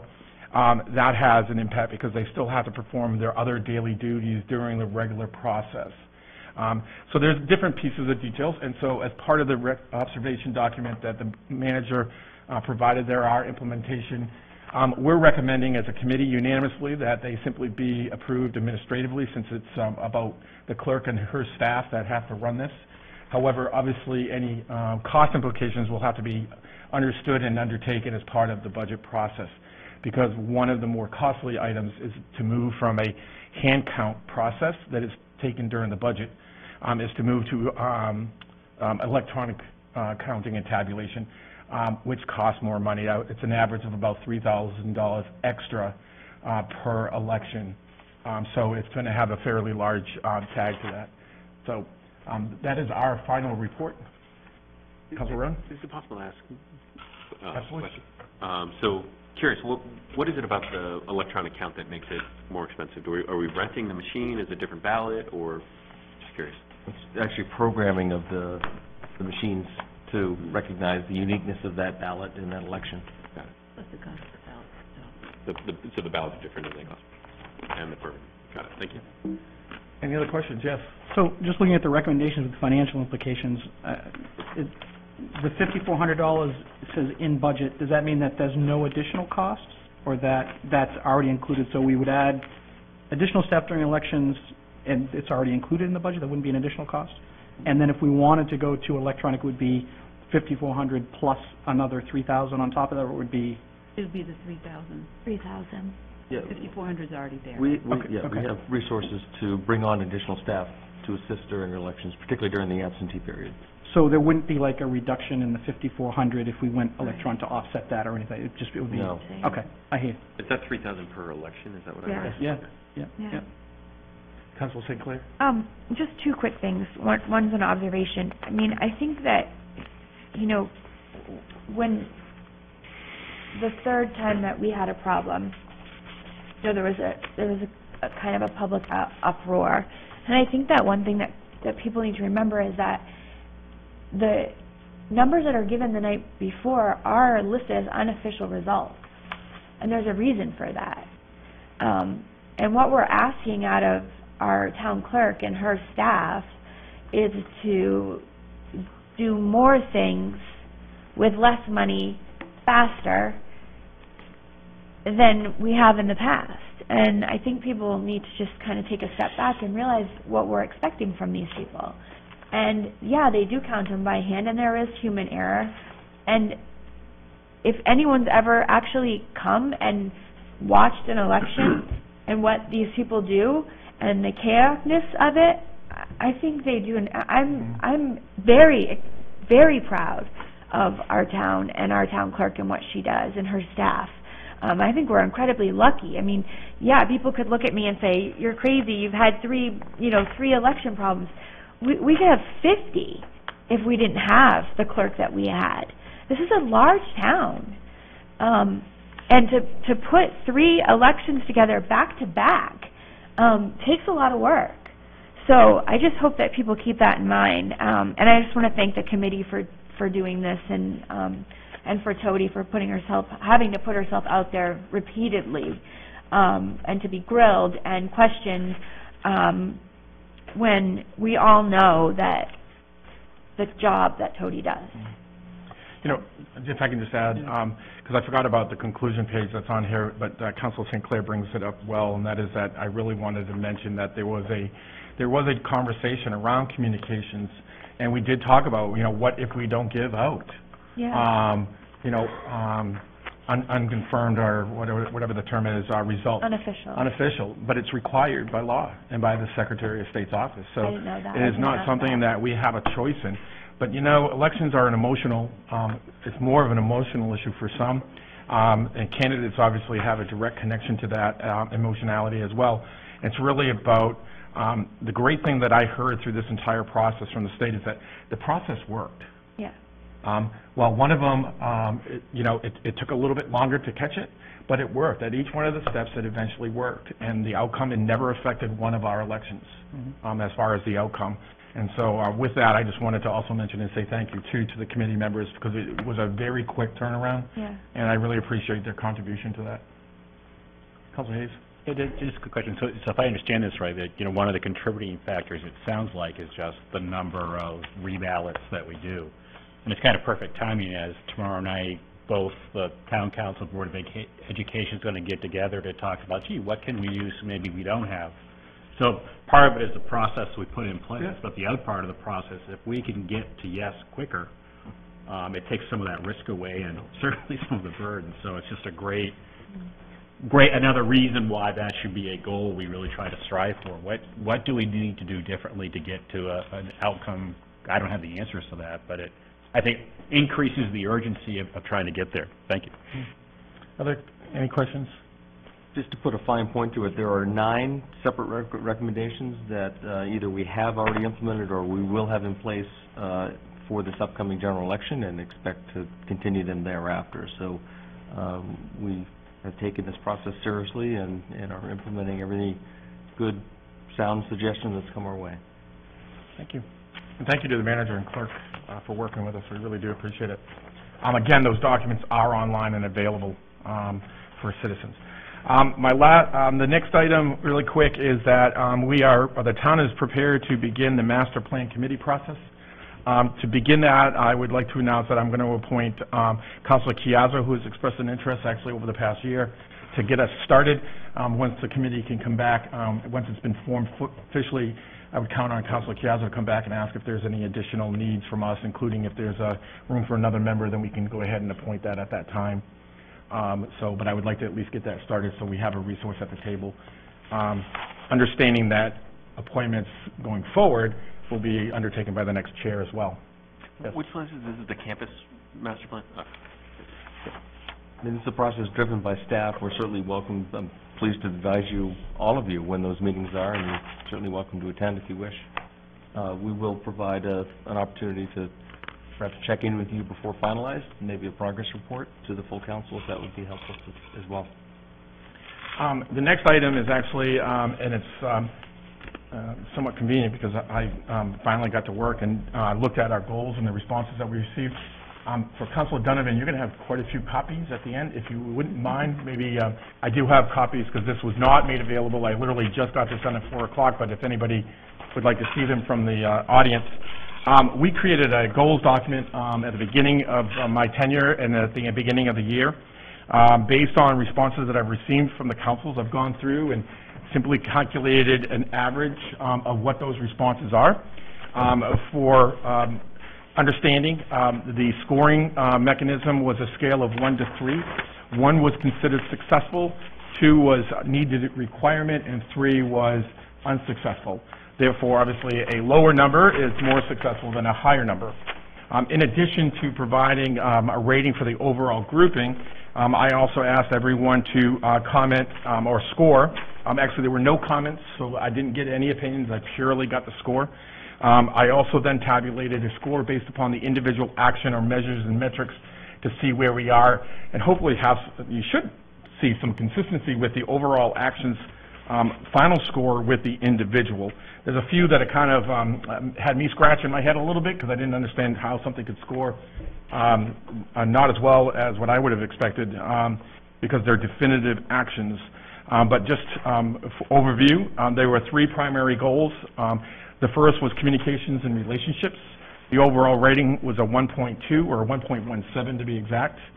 The second goal was around budgeting, finance, and fiscal issues. Our rating was a 1.37. And then last was governance, policy, and programs, which is a 1.75. I'm not going to go through each one of them, but I think that, and they are, by the way, in no particular order, so they're not assigned, like one isn't me. I just put them in there. I'm sorry. Those relate. No, I was thinking of these relate to the subset. So as an example, on the first page under communications, the overall was 1.17 as reported in the summary. But then question number 1 had its response. Question 2, Jean can go through and kind of see where that is. But I hope that provides some understanding to where we've been. Overall, and again, keep in mind that when we decided to take this approach, we did not place any weight on any particular question, so they're all equal in weight. And I guess the only thing that I can suggest is that I would hope that as we are winding down our council year, that we look at these. I think you all know where you answered, and kind of I always take a self-reflective approach and look at what did I do to contribute to its success or its score from a participation perspective, and kind of just, use that internally. But I thought it was a good exercise. I hope it's useful. And keep in mind that the score could have changed because most of the answers were given to me in August and September. So obviously in 3 months things can always change, especially opinion. So, any questions from council regarding this? No? Did you get feedback from all of us? No, there was one counselor I did not get feedback from. No other questions? I have no other committee comments. And on to personal comments, Councilor Chiazzo? I'm sorry, Town Manager's report. Yeah. I'll make quick work of it. As Councilor Donovan mentioned, the Metro Coalition, and I want to use the opportunity to thank Bill for allowing me to strong-arm him into the chairmanship this year. Our number was up, Scarborough's number, and Bill was kind enough to step up to that challenge. The 2 things that we're working on, both actually, we've been quite successful in getting Cumberland County to be an active and key participant with. The first is the Regional Fire Training Facility. This is something that, frankly, has been around about 10 years. Scarborough actually approved a CIP back before my time, actually, so it's more than 10 years, and that money still is sitting there waiting to be used, if ever. But essentially, this is to locate a new regional training facility that would be accessible to anyone countywide. We've approached the county on 2 levels. One, to see if they would be willing to kind of forego the financing aspects to the extent that it provides a benefit and value to all county members. We think there's some obvious value there. And then also from an administration point of view, they have emergency management staff already on staff. Quite likely they're able to manage it as well. So we're pursuing that as we speak. Also, they did complete their financial benchmarking analysis. The analysis has been taken over full-time by the county. The good news for that is actually based on numbers from audited statements. So historically, the challenge has been relying on people to provide updated data. We now, once the audits are issued and they're publicly available, we're able to extract information from those without the involvement of anyone, frankly. So we expect this will be produced year over year. And I'm going to share it with our Finance Committee, and perhaps we'll share that more broadly after that. A couple housekeeping matters. The town is moving to the Google platform. So actually our email addresses will be changing to scarboroughmaine.org. So staff is now undergoing kind of that migration training, and it's going quite well, I should say. I mention that because you'll be involved in that as well. It does occur to me, and I was pleased to hear conversation around Google Docs. That means you're using it. You might need some additional help. So I'd like to do something probably in the month of December to talk to you about that migration and also give you some additional training so you can really maximize that platform. Reminder, tomorrow night is a workshop at 6 p.m., a joint workshop with the full town council and school board to discuss different approaches to budget and perhaps communication. And lastly, I want to use the opportunity to mention, I spent most of the late afternoon talking to members of the media. Town staff has been contemplating for 4 or 5 weeks, ever since Amazon announced kind of a nationwide opportunity to locate a second headquarters. As you're probably aware, the Seattle area is where their footprint exists. They're looking at expanding, and refreshingly, they issued a very flexible, very easy to understand RFP, and for that reason, communities like Scarborough, and I suspect hundreds, if not thousands, of other communities will perhaps submit a proposal. But we were really presented with a unique opportunity in that, coincidentally, we were going through Planapalooza and having some larger conversations around visioning, and almost as a validation to what we've been thinking, one of the resonating topics, in fact, I attended one of the sessions, and I think all 10 tables had talked about the value and the importance and the interest in the development of Scarborough Downs as kind of a really key ingredient going forward. That was really no surprise, but I guess we've been comforted to have had the opportunity to have a larger conversation in the intervening weeks. Also, we've been able to make contact with the current, I'll call them equitable owners. There's a party that does have Scarborough Downs under contract. We certainly weren't going to advance a proposal without at least the consent or blessing or knowledge of the current players. We did receive that finally this week. And lastly, we've been trying to respect our other municipal colleagues. The proposal does allow for multiple sites to be offered, and other communities had been considering putting in sites for consideration. In the end, they chose not to. So all of that led up to, in the last 2 days, really deciding to submit a proposal on behalf of Scarborough, and specifically Scarborough Downs property. Admittedly, this is probably the longest of long shots, but we see the value of the process really forcing staff to spend some time to collect the data that this is requesting, further to prepare our thoughts, and to kind of marshal that best argument. And I don't see any downside to that exercise. If anything, it just prepares us for the next opportunity. And so we're pleased to do that. The deadline is tomorrow, so I need to give full credit and kudos to Karen Martin. She and Magda are the ones really compiling this. I had the idea and encouraged her to look at it. She's the one doing all the heavy lifting, so I will give her all credit. And we'll certainly be sharing that out with members of the council and the public. I know people are interested. So last thing, I just want to, this is a daunting possibility. If you look at the full build-out potential of this, it's contemplating as many as 50,000 employees and as much as 8 million square feet of space. And I can just see everyone's just thinking, how could that possibly happen here? This is, in my mind, very much the front end, and if we don't express our interest, we can't even have the next level conversation. So I hope people will understand it in the spirit for which we're pursuing this, and we'd like to at least consider the conversation later. Never say never. So thank you. That's all I have tonight. Councilor Piazza. So if we do get Amazon, I think that would be the proverbial Chihuahua catching the bus. But I think you know, you can't score if you don't shoot. So I commend staff for a good approach. So last time we all get to meet together before Election Day. It's not always. There's one more. There's one more. That's right. Kicking us out early, huh? Well, I'm hoping we're all going to be sitting here, Kate, moving forward. I did want to kind of comment a little bit today about the discussion. It's been two cycles now. It's not always budgets and big pictures. Sometimes it's horse poop and trash pails. So I, as always, commend everybody for their passion and their approach. And it may seem trivial, but I guess my approach is, even if it doesn't mean anything to me, if it means something to one person in town, I think we have an obligation to at least explore it. So I do appreciate the approach and the opportunity to debate and discuss it, even something as trivial as what's on my trash can. So, that's all. Thank you. Councilor Hayes?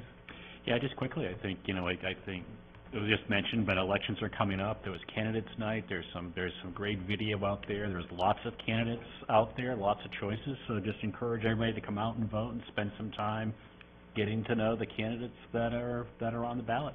Thank you. My turn? Yes, ma'am. Sorry. Well, usually you say our name. I'm just trying to behave myself tonight. The clerk went around. Fine, just go. Oh, okay. Now I don't know what I want to say. I wanted to just thank the community and the people that showed up to my son's 5K, Memorial 5K this weekend. Thank you to Councilor Hayes and Councilor Foley for coming and showing your support. And it was just, we had over 300 registered runners, and it's just really amazing to me to always see the community come together. And doesn't matter, who you vote for or what you support. At the end of the day, it's all about celebrating a little boy and his vision for the future. And I just wanted to thank the community that came out and supported us. It really meant a lot to me.